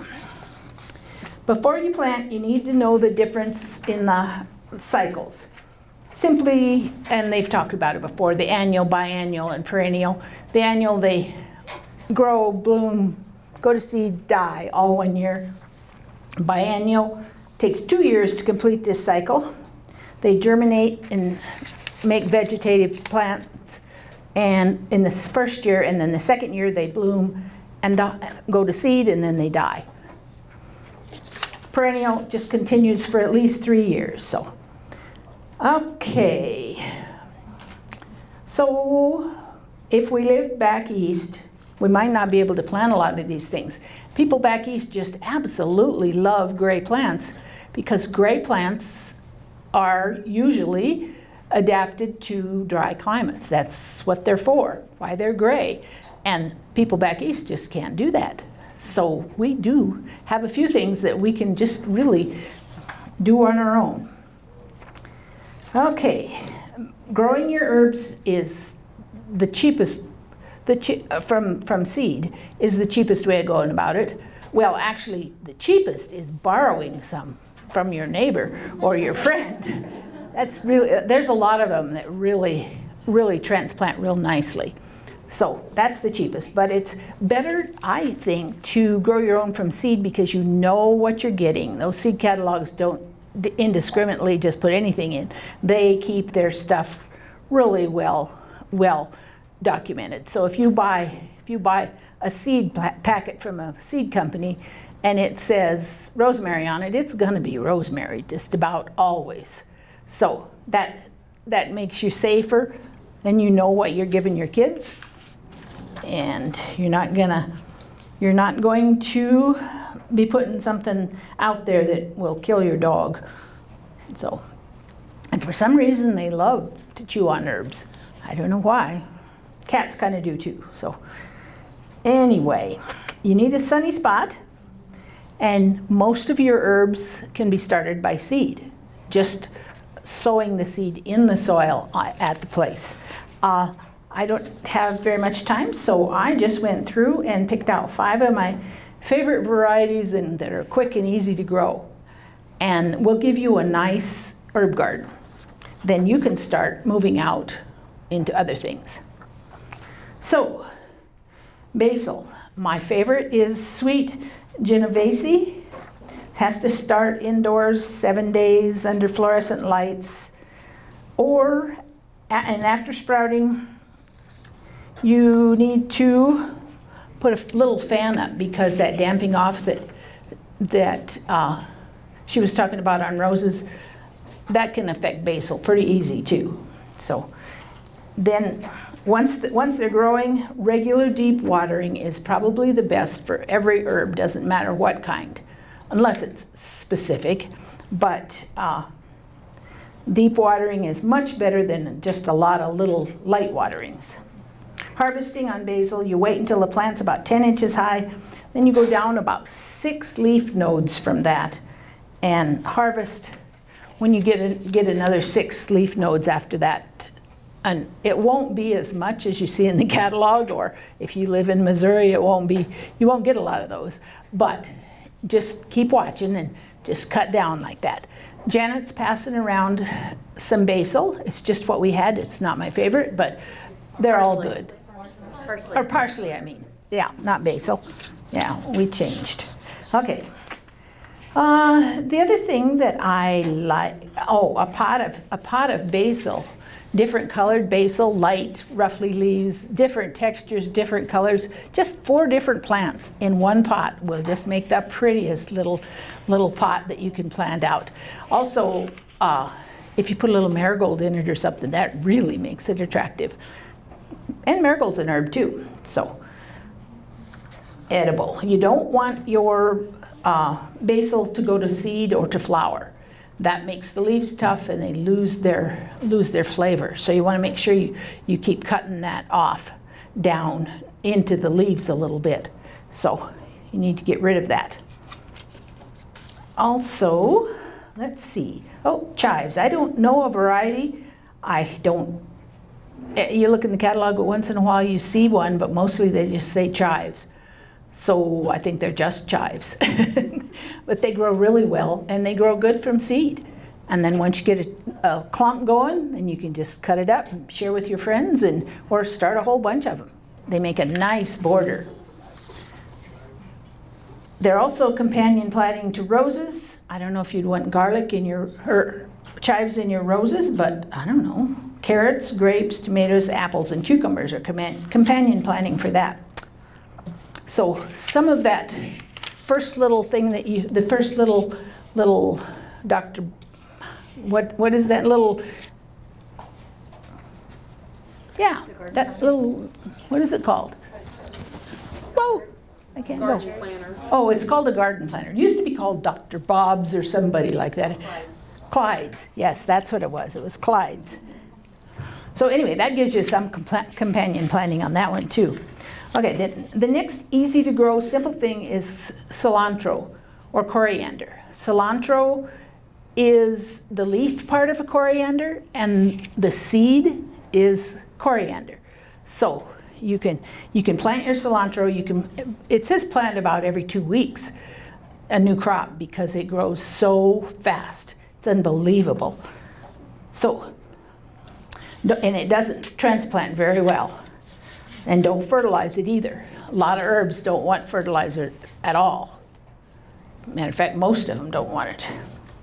But once they flower, the leaves lose their flavor, so let those plants continue to flower, and it'll form a little tiny round herb that will be your coriander. If you have a recipe for used coriander, you got lots of it. And then if you let just a few fall to the ground, you're going to have some next year too. And it's perpetual. You probably won't ever get rid of it. Another simple one is dill. And Ducat is the best, I think. They have a bunch of new ones and I haven't tried them, but D-U-K-A-T has a lot of green leaves on it. So you can use it for your dill weed when and then it doesn't flower as fast or as much, and sometimes they'll be smaller. And so the pollinators like to eat on your dill, but unless you're doing dill pickles, they never come out, the tops of the seeds never come out at the right time for your dill pickles. You always end up having them at the wrong place, the wrong time. So the Ducat gives more leaves, and you can use the leaves more. Again, plant directly in the soil. Don't need to buy transplants, and do your research, find out if there is a shorter one. There might be. Okay, so here we come to parsley. Moss curled is my favorite one. I don't know if there's a new one. They don't usually have too many, but this one that you got the seeds of, I've never planted, so I can't exactly say what that one is. But what I like is the moss curled, and it's not as flavorful as the flat or the Italian leaf parsley. If you're doing a lot of stews and things like that, the parsley the flat-leafed has better flavor. But I think that trades off with the prettiness of these, of the curled, and also I don't mix it up with cilantro. Oh, we got a picture of cilantro here. I don't know if we're gonna, maybe we have no pictures. I don't know. Anyway, we won't worry about it. Here again, the rest of those, well, most of them are annuals. Parsley is a biannual. It grows up, you get pretty leaves, you cut them off. The next year it comes back, gets more pretty leaves, then it starts a flower stalk and goes to seed, and then it dies. But it's already planted your next year's crop. So you always have one going, and you can keep one going for a long time, 10 years or more. If you want to keep your plants in the same place. You might not want to do that. Keep your bed. I had a lot of parsley this last year and last 3 or 4 years. I dried, in 18, I dried a half a gallon of dried parsley.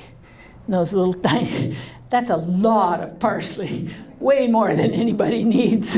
I gave it away and I did all sorts of things, but mostly when you let anything go too long, self-seeding itself, it still needs, after 10 or 15 years, needs some new, because that seed gets old. I don't know why, whether it, I don't know, whether the genetics get mixed up in it and it doesn't have any new viable stuff. I don't know, but if you just little bit of seed on it out of a new plant, then it'll keep forever. I don't know if you'll ever run out. Okay, the parsley seeds are from our seed library. Master Gardeners have a seed library down in the extension office at 412 South Gillette Avenue, the old George Amos building. And you can go in there and look through the seeds and take, where's Mandy, 5? 10. 10 now. Oh, you can get 10. 10 seed packets of whatever you want. We don't have a lot of herbs. We had a lot of this, but mostly we don't have a lot of herbs. But you can go down and look, and they're free. You just have to write down how many you're taking and what you're taking, and then you can have some seeds. We usually get them from seed companies that we write and ask for, and they donate last year's seed. So it's not this year's seeds, it's last year's seeds that they can't sell anymore. And we have a book there that will tell you how long your seed's supposed to last, and most of it's pretty true. You know, you can't guarantee any of that, but Janet and I one time went through and took all the, well, from the community garden, but we took all the leek seeds, because leeks are only supposed to last a year, and these were 5 years old and 6 years old. So we just put them in my compost. The next year I had a lawn of leek seeds. I mean, by the time they came up, it was too late to plant them because they had to take a long growing season. And I just had this lawn of leeks. I couldn't do anything with them, but they were pretty. But you can't always trust a seed to tell you exactly how long it's going to live. Yes? I got some really old seeds gifted to me, and I started them this year, and I started some Liberator tomatoes from 1987.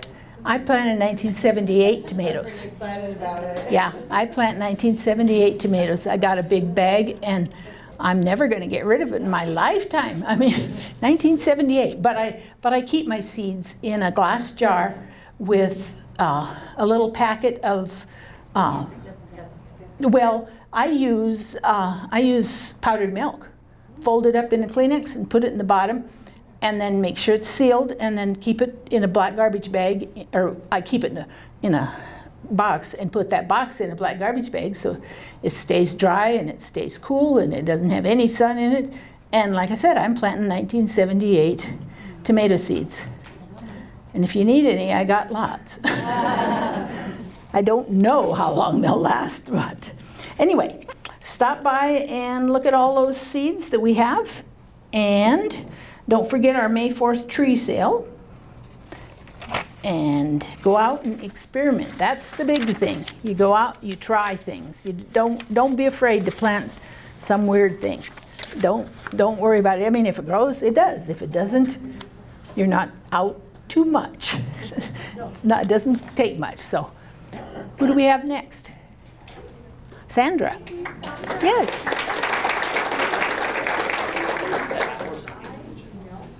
I'm just going to leave it on. I think I just need you. This. We did just have a question. Our office is open 8 to 5, Monday through Friday. We don't break for lunch or anything. There's somebody there at all times. Do I have to, where's the thing? We should have had Patsy bring her 1978. I should have brought them and passed them out, and then you guys could have planted them. Although I don't really care for the type of tomatoes. Yeah. They were from Asgrow, I think, company, and they were an experimental, and it's a pretty fat bag. It's a big bag, and it's pretty full of seeds. So, were there any other questions? You ready? I am. I'm going to tell you about a flower that grows forever and you don't have to give it any care at all. Do you believe me? No. People think when they plant perennials that they never have to do anything with them and they're going to stay in their yard all the time with little care. It's a lie. But perennials are great flowers. They can last 20 years or they can last 3 years. It depends on the type that you have. So I'm going to give you a few pros and cons of perennials, and I dug some up from my yard because one good thing about perennials, and people talk about them, is you can share them. And I have planted daisies that aren't perennials that always come up in the same spot. They seed and come up everywhere. So I dig them out every year and I toss some away, and if I know people who want them, I leave them out on my, okay, I see you, Rich. So basically I'm going to give you some pros and cons on perennials. One is all perennials, most perennials have a bloom. Okay, they're flower. The con of that is their flowers are short-lived. I mean, if you're going to plant a perennial bed, you have to figure out when the flowers are going to bloom. And if you only plant one kind of flower, when June is over, you just have green. So when you're planting a perennial bed, you have to know about the flowers, how they go together and when they're going to bloom. Okay, perennials usually die back. So if I have a bleeding heart, I planted it last year, and at the end of the season, you can't tell where your bleeding heart is unless you mark it. So, but in spring, you go out there and you have little shoots of green coming up, and your bleeding heart is back for the next year. Same with iris. The bleeding heart goes back. It's a plant. An iris is a tuber. It's a rhizome. Thank you very much. But it does die back. You don't see iris in December, all right? So in the spring, it's going to come up. And when you're buying plants right now, and you go out and buy a perennial, you'll say, oh, look at it. I got it from the store. It's up already. But guess what? If I go and put that out, and in somebody's yard it hasn't started coming up yet, it's not going to live, all right? So a good rule of thumb is to look around your neighbors, and when their plants start coming up, you know you can probably go out and plant your new one after you harden it off. And I got off my topic. Okay, so another one is, I talked about they come in varieties. You can have bulbs, you can have plants, you can have tubers, you can have rhizomes. But one of the cons of that is, you know, I don't know about you, but I really love dahlias. But in our zone 3, dahlias are not a perennial. They're an annual. So if you want to keep them, you have to go out and dig them up and store them. And I'm pretty lazy about that, and they're really cheap in some of the stores, so I just plant them every year. Mainly because I've dug them up, and I don't care for them correctly, and they don't come up the next year. So dahlias, gladiolas in our zones, you really have to, you can't keep them out, okay? We talk about perennials, they can last for years, but you still have to care for them, okay? I wanted to, I have some, this is the soil from my yard. I dug up my, you want to just walk it around, Heather?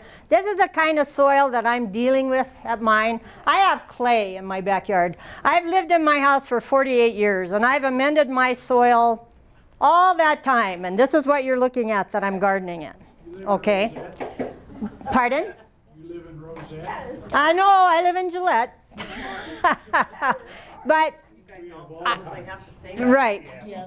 So, I'm telling you, I brought the plants here, and that soil that you're looking at, they're growing in it right now. So I still get beautiful flowers in really crummy soil. When your bed is established, you still need to care for it. Because what happens to perennials a lot of times is they die out in the center. If you've ever grown autumn joy, which is a sedum, I got some from my mom's house, 40 years ago, and I brought it and I planted it. Well, it grows beautifully and it gets big, but pretty soon the center is dead.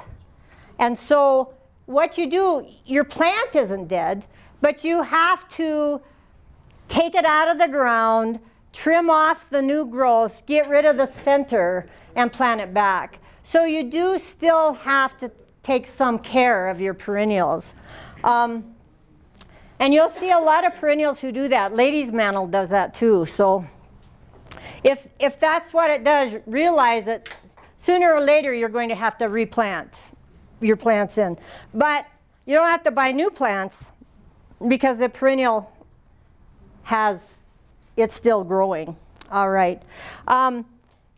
Perennials have pretty easy propagation, and I mainly do mine just by division. I dig them out because it gets crowded. So some plants are annual. I have and he's in pretty bad shape. I dug these up Monday. This is my daisy, okay? And this is the hard soil, but this daisy is the one that will reseed. So this plant isn't exactly a perennial, but because it seeds, I don't have to plant it next year because it's already in my garden, so it's considered a perennial. And that's like tulips, they're a bulb. That's a perennial. It's going to come back every year, or daffodils. So if you're going to buy perennials, if you buy them from a store or you order them online, you need to read what they need to grow. You can get a book here, you could go online, you can go to the extension service.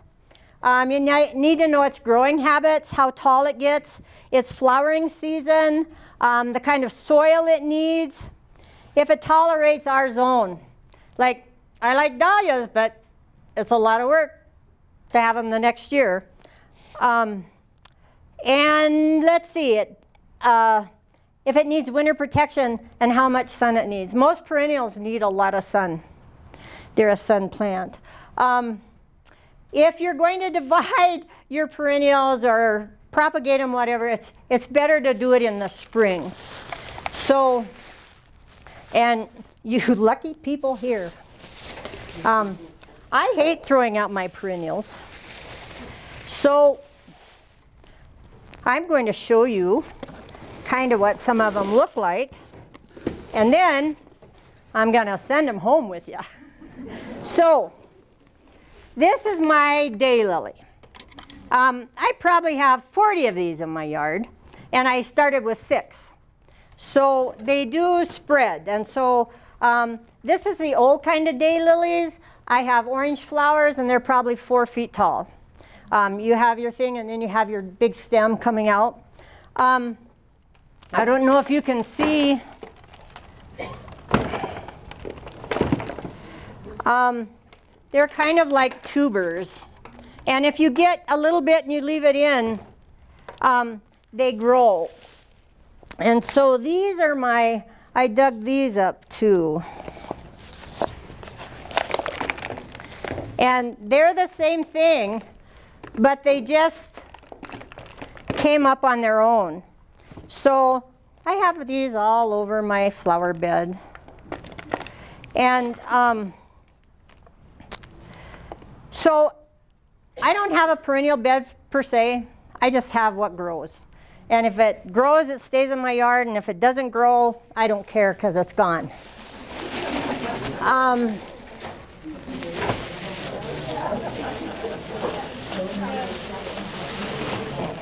And these are my daffodils. And pretty soon your daffodils are going to be in. This is just a clump of them. And I would have started out maybe with 1 bulb on these. And they just like my yard. And they're growing in the clay. So generally when I dig with a fork. So I can go down in without cutting the bulb in half. And like I say, I dig them up. Sometimes I replant them. My housing area has a Facebook page.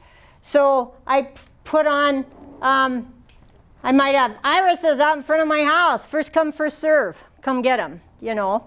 I do that. So this is my daffodil bulb in the clumps. And I'll have quite a few of them. And like I say, they don't look like much, but give it a couple years.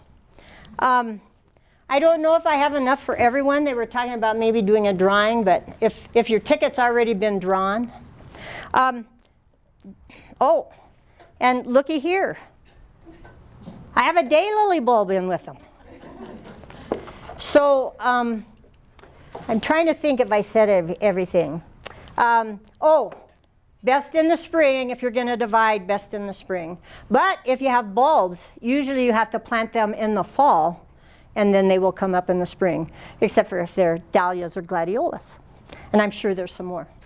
So if it's a root, a fibrous root, right. What? How do you divide it? You're dividing bulbs. Okay, no, this is my daylily. Again, I usually do my fork or my knife. And I'm telling you, I'm working with my clay soil, and it may be and you think, oh my gosh, she's killing these suckers. Nah.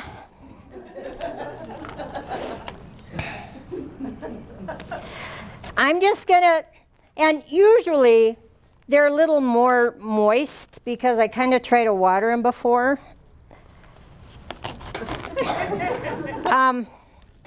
But I'm just going to cut sections of them, and you know, I don't really care if the whole batch doesn't come back, because if one of them sprouts, then I've got another plant, and I probably have lots of them anyway. But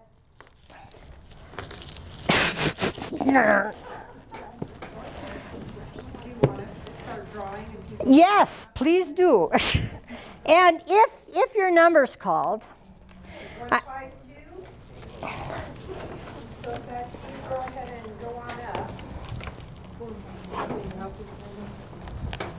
and Kim kind of knows what my yard looks like. 180. I was going to say I can come over and get some. Oh. 162. Yeah. Okay, that's okay. 177. Okay. 176. Let me, if you'll open one of these bags up.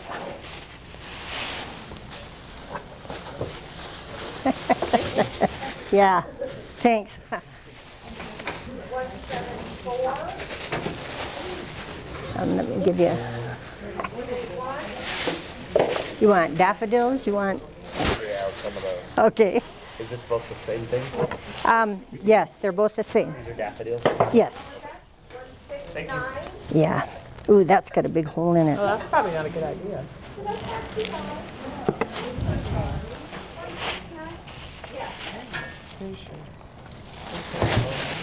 Yeah, there's a Shasta daisy too. There's 2 of them there. Oh, okay.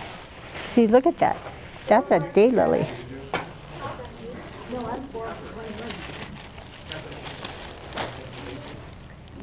And this is a little dry, so they'll need to. I hope I have enough bags. I don't trust your milk with me. No, it's. So what are those? These are daffodils. What was the last one, Mary? You want a daylily? Yeah. Oh, yeah. Oh. Here. That's what I was. That's what you gonna were hoping buy it. for? Yeah. I was going to buy some. Okay, about 148. about one more after that. Oh, sorry. That's okay. Here you go. How about that one? Okay. What is this? No, that's a daffodil. Okay. Yeah. How's that sound? I think that's the last set. Yeah. I'll get it. I'm picky. Yeah. I wanted the taste down there. That's it. Here. This. Okay. Here's a daylily and a daffodil in there. Oh, okay. Yeah. How do you keep the bowls? I'll let you take your They just clean them out. Oh, I don't care. This one They'll might go not and eat them care. all. Right. You can sprinkle. There's some kind of spice that you can sprinkle around and they won't come. They don't. It's not cinnamon, but just do. I've got. Did you get yours? One in here. Yeah, there's one. Okay. I've got 2 left. Thank you. I just say rabbits and bowls. Oh yeah. Just. I'm shooting the rabbits, but the Want to give bowls away are your something box? else. Okay. 172. This is a different. Okay. Does anybody have any questions about perennials? You put the daffodils in the fall.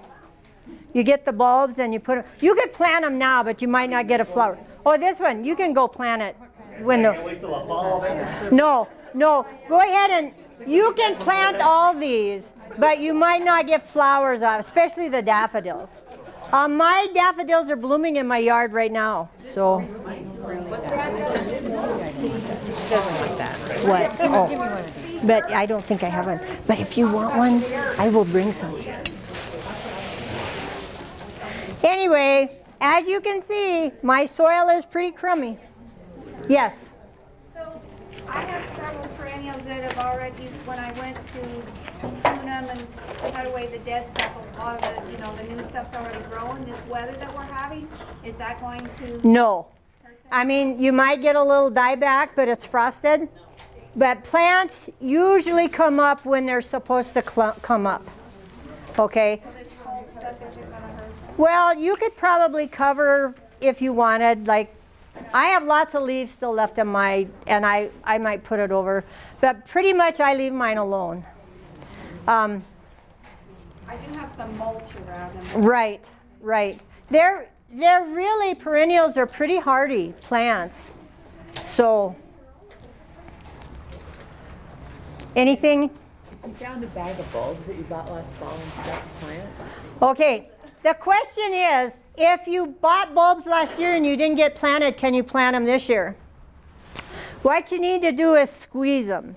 If they're soft, because the leaves of the bulb, you don't want to cut those off on any of them. It provides the food for the bulb for the next year.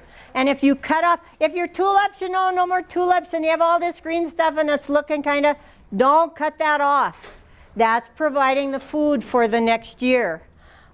So squeeze those bulbs. If they're soft, then nah, get rid of them. But if they're still hard in the middle, you might not get a beautiful flower next year. It might come back really small, but it will, eventually, you'll get something. So don't cut that greenery off on your, leave it there. On your tulips, on your daffodils, any bulb that comes up, or like your hyacinth, leave it on, because that is providing the food in the bulb for the next group the next year. And I've seen a lot of landscapers will go and tie a knot with all those daffodil leaves to make it look tidy. Don't do that. It's not, they need to hold these to get their energy for the next year. Yeah, kind of made a mess.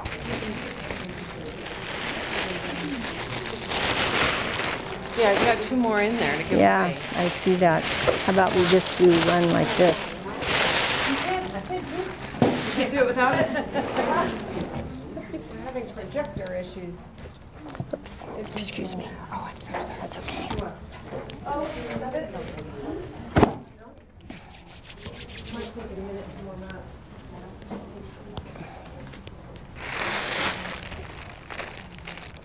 Well, I'll go ahead and start, but it's sorry. It won't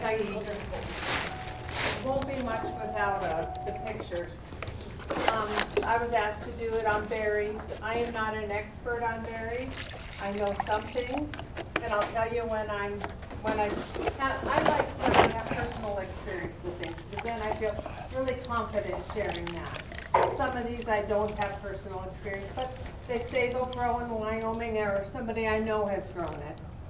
But this is the hard part about being last, is everybody's already said what I'm going to say.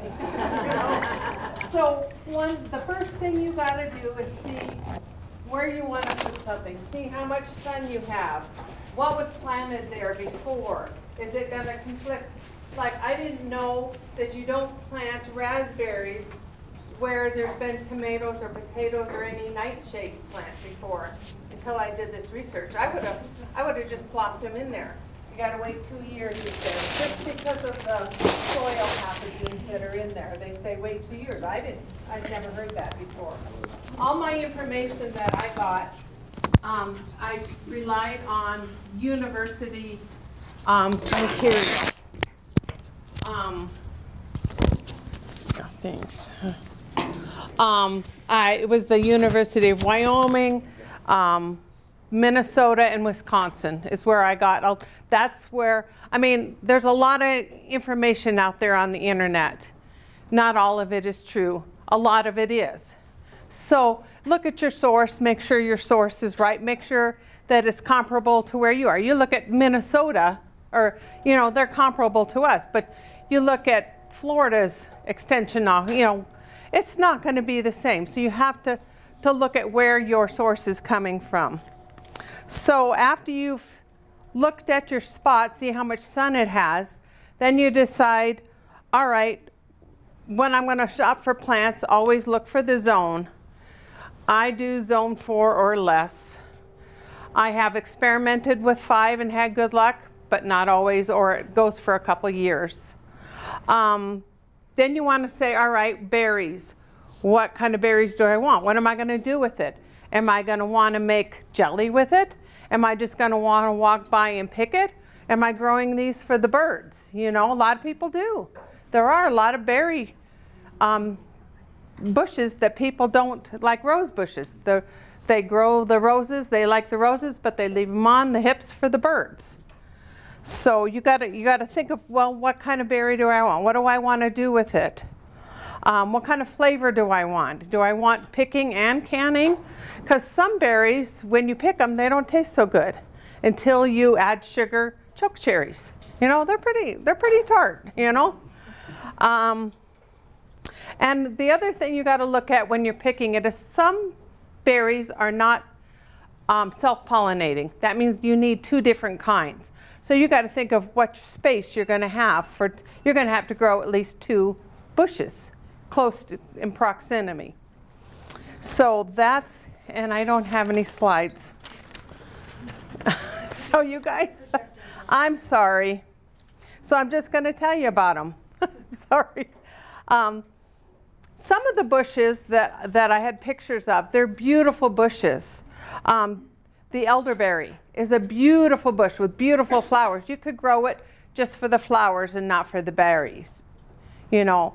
So that's always in thinking of, do I want an ugly bush, you know, grow a honeyberry. It's not a very pretty bush, but it grows good berries if you can get them to grow. So anyway, all right, so my first one is a black chokeberry, not choke cherry, chokeberry. And it's a medium-sized shrub. It's a zone 3 through 8. That's one of the ones that's not so good raw. You want to turn it into jellies or jams, and that one, I looked where people sell it, and that's sold by High Country Gardens. So I know that they are a pretty reliable catalog. So I trust what they say, you know. These also will sucker like raspberries sucker. Then there's the blueberry. Everybody wants blueberries. They're zoned for here. The zone is right, but the soil is not. Blueberries like a lot of acidity. So people say, well, put peat moss in. Well, peat moss holds water. Clay soils hold water. Blueberries don't like that. They don't like a lot of water. They like free draining stuff. And after a while, your peat moss is done, and then your blueberries aren't so lovely anyway. I tried to grow them in a pot. I thought, all right, I can control the environment in a pot. A lot of people think of that, so I tried it. Well, all right, the blueberries did okay. I mean, I didn't get any fruiting the first year, but to winter them over, I thought, well, I have this nice clay pot. I'm going to turn it over. It's zone 2. It was a zone 2 blueberry, which was crazy. And I'll just not let the pot crack, because if you leave a pot out, a ceramic one, and the freeze thaw will crack your pot, and then you don't have that nice pot. So I tipped it over. I didn't go out and water it like I should have. So what happens is, it still freezes and thaws. It's just not breaking the pot, but the water's draining out of those blueberries. So in order to overwinter blueberries in a pot, you have to find a place where it'll freeze like an ice cube and stay that way all winter. Because if it doesn't, if it thaws some and the water drains away from the roots, then it freezes again. And you know how your freezer stuff gets freezer burned? Well, that's what the roots are doing. If there's no moisture at those roots, they're burning and they're dead. So that it's just so hard. So I'm not gonna do blueberries in a pot. It's too much work. So I asked the nursery manager from where I work, and he said the only thing he knows to do is you get the soil acidifier fertilizer, and you do it all the time, because you're trying to lower a pH. Blueberries like pH, it's like, I didn't write it down, but we're like 7. It wants it down by 5 to be really happy. So you're really trying to change that pH of soil. And that's a continual process. How much work do you want to put into it? And how long? When you quit adding that acid into your blueberries, they're going to quit being happy. Another one that I'm trying this year, and I grew it from seed, is a ground cherry. And it's an annual. Not all berries have to be perennials or a bush. This is an annual. It's a relative of a tomatillo. But it's in that paper covering. You could see in the picture. It's pretty cute. Yeah, and but it's kind of bitter also. It's a round yellow. You take the paper off. They call it a ground cherry because when the fruit drops to the ground is when it's ripe. And that makes really good syrup and jams. And I did see a recipe for coffee cake with it. I'm going to ask me next year how it went, okay? Because I've got them growing. They're up about this tall. I'm real excited about it. We want samples next year. Yeah, I'll bring coffee cake. Yeah, a little jam with some scones, yeah. Okay, choke cherry is a zone 2. It can be a tree or a bush, so you got to plan what you want. I said the fruit is kind of bitter, and they're little tiny berries. The seed is poisonous, so you don't want to eat the seed. You don't want to make jam. You have to make jelly or syrup. It is good for the wildlife, though. And there is one problem, and maybe if I'm wrong, I know somebody in here will correct me, but that the chokecherry wood is weak. So like if you get heavy snows, your branches will break. So that's a problem with, and then you have all that open, ready for diseases or insects or whatever. That's how I lost mine, was the heavy snow.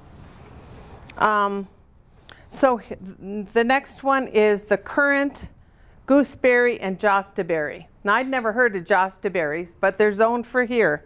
They're zone 3. They're all in the same family. Now currants makes a pretty bush. They do like a little bit more shade. Blueberries also like afternoon shade if you want to try blueberries, which I probably talked you out of it. Most of the currants, gooseberries, and jostaberries are self-fertile, so you just need one. You don't have to make a row of them. But they do benefit from cross-pollination. If you do have an oven, the berries will be bigger. They ripen later in the spring. They love our soil, so that's a big plus. That's why you probably see people with a lot of currants. It'll grow here. The neighbor across the street from me, like a weed. It got huge. And the birds brought it over to my house. And those are a bush, right? Yes, yes. They are. Currants don't have thorns where gooseberries have nice little thorns. The gooseberries are a bigger fruit. They're green, and you got to fight the thorns for them.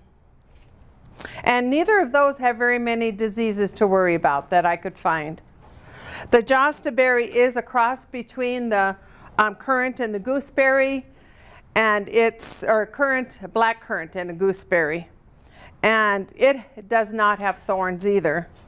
And I did find several places that do sell it in catalogs. I haven't seen it around here anywhere for the jostaberry. The elderberry, most people when they grow an elderberry grow it for the tree and the pretty spring flowers. But the berries are also good. It also can benefit from a cross-pollination. And you can make wine out of it. The goji berry, that has a trumpet-shaped purple flower, and then it has bright red edible berries. A lot of people were into the goji berry for the antioxidants that it provides. It is not a nice tasting thing. But it does fruit all summer. It's self-pollinating, you only need one. It is really drought tolerant once it's established. We grew one of these over in Sheridan where I work and at the greenhouse, and they had to take it out because it was massive. It was huge. They couldn't control it.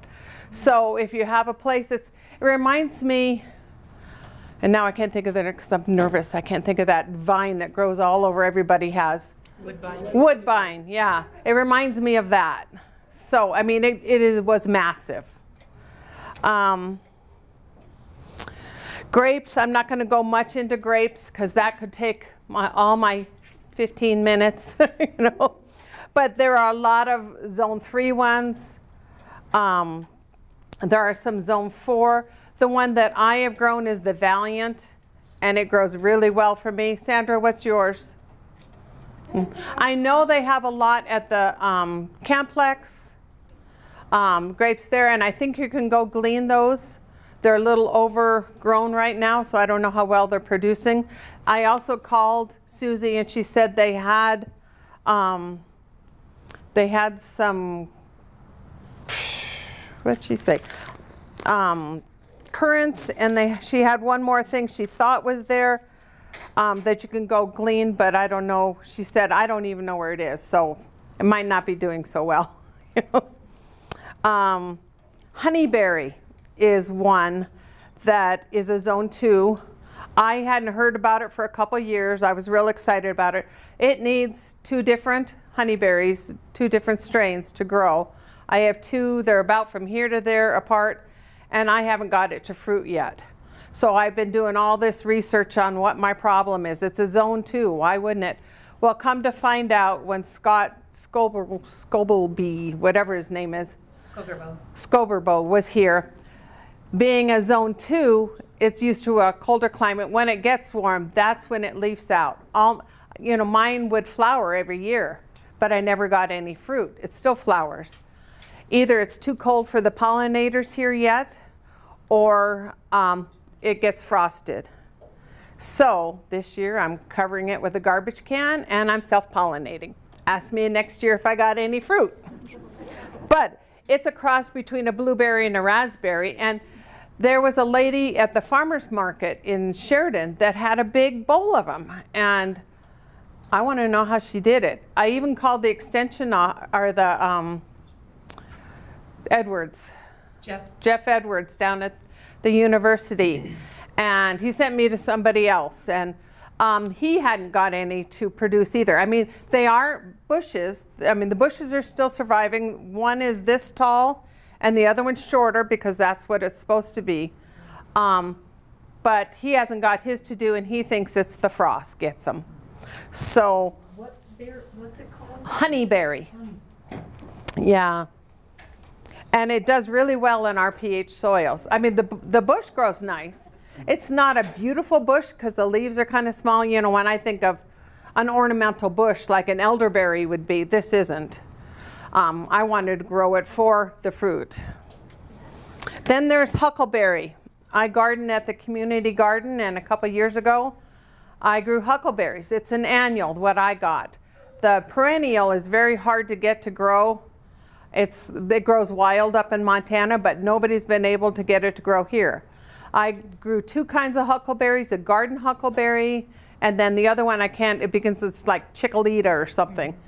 And the honeyberries that I got, the bushes were like this. It was like a hedge. It was beautiful. And the honeyberries were really big. I have a picture. Yeah, huckleberries. And it's an annual. It didn't taste very good. The chickalita ones were really small, and they tasted really good off the thing. You have to wait till they're fully ripe. But once I made syrup out of the bigger huckleberries, it was wonderful. So I think it's kind of like a choke cherry. You got to make something out of it, which I don't mind. I like doing that. That's one of my things. Then there's the caneberries, which includes raspberries, blackberries. There is a blackberry that I saw that is zone 3. I wrote down the name of it. Baby Cakes Blackberry is one that's a zone 3. They're selling it over in Sheridan. It has no thorns. I thought, I'm going to try that one. Little bit about caneberries. There's 2 different kinds. You have floricane and primocane. Primocane, and you can have raspberries in either kind. So if it's a primocane, it comes up, it grows, and it fruits on that same year. Floricane, it grows, and then the next year that cane will produce fruit. So I am going to grow primocane because then I can cut it all down. I don't have to figure out what year is what. It isn't that hard. You can tell by the stem, because once it's a year old, it's much harder. The new ones are more supple. But they also had a thornless one. So a thornless primocane red raspberry. That's what I'm growing this year. I don't like thorns, you know. I don't grow very many rose bushes either. I like the roses, but I don't. The rose bushes I have, they've taken over because I don't trim them back like I should. Don't like to get in there. Then there's black raspberries, purple raspberries, thimbleberries, all kinds of berries. And everything I saw had a zone 4 of all those kinds. One more thing about the canes is that everywhere I looked, trellising was recommended. Not many people do I see that trellis their raspberries. But it keeps them up off the ground. It's easier to trim them out. And then the air can circulate through them. It's easier to pick the berries too. You don't have to get down on your knees. And the last one that I need to talk about is strawberries. And that's another berry most people like to grow. There's 3 different kinds. There's a June bearing, which is very good if you're a canner, because it bears in June, big crop, and then it's mostly done for the year. Then there's day neutral ones, which I cannot find. They called the day neutral ones, they call them the everbearing. So it's hard to know which is a true day neutral strawberry. And then there's the everbearing ones, and they produce strawberries. They'll do kind of a bigger crop in June, July. Then they kind of have one here and there, and then they'll maybe do one if we have a nice fall. And maybe they don't get to. It's up to Mother Nature.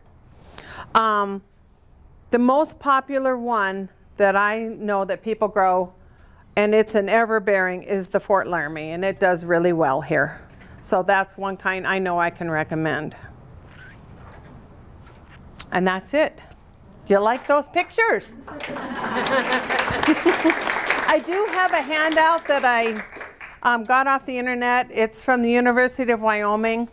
And you can pick one up on the way out, so you don't have to wait to have it handed to you. But it talks a little about raising small fruits in Wyoming, and it kind of highlights some of the ones I went over and one I didn't, because I don't know anything about Saskatchewan berries. So, but you need your magnifiers to read it too. Yes? Can you send your PowerPoint to the friends so they can pick it up? You can just keep it. Yeah, you can keep it. You got it. I got it. So if you want to see the pictures of it, it's labeled what the name is, and then there's pictures of the berry and the plant. They're really, really some very pretty plants. I'm kind of into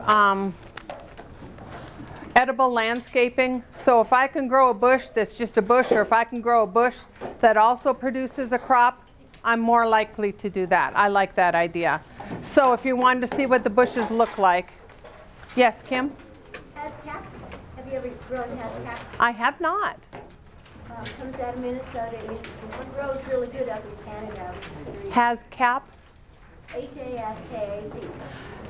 It's like a long game. It's honeyberry.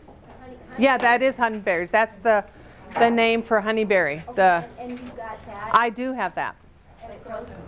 It grows, but that's the one I haven't got to.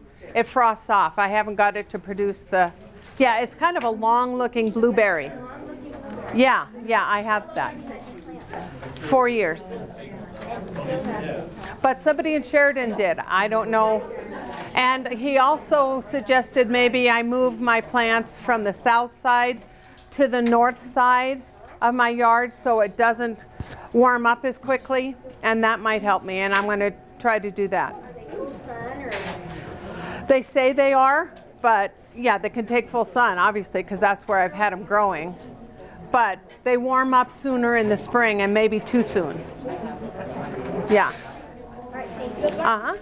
Thank you, Heather. Uh-huh.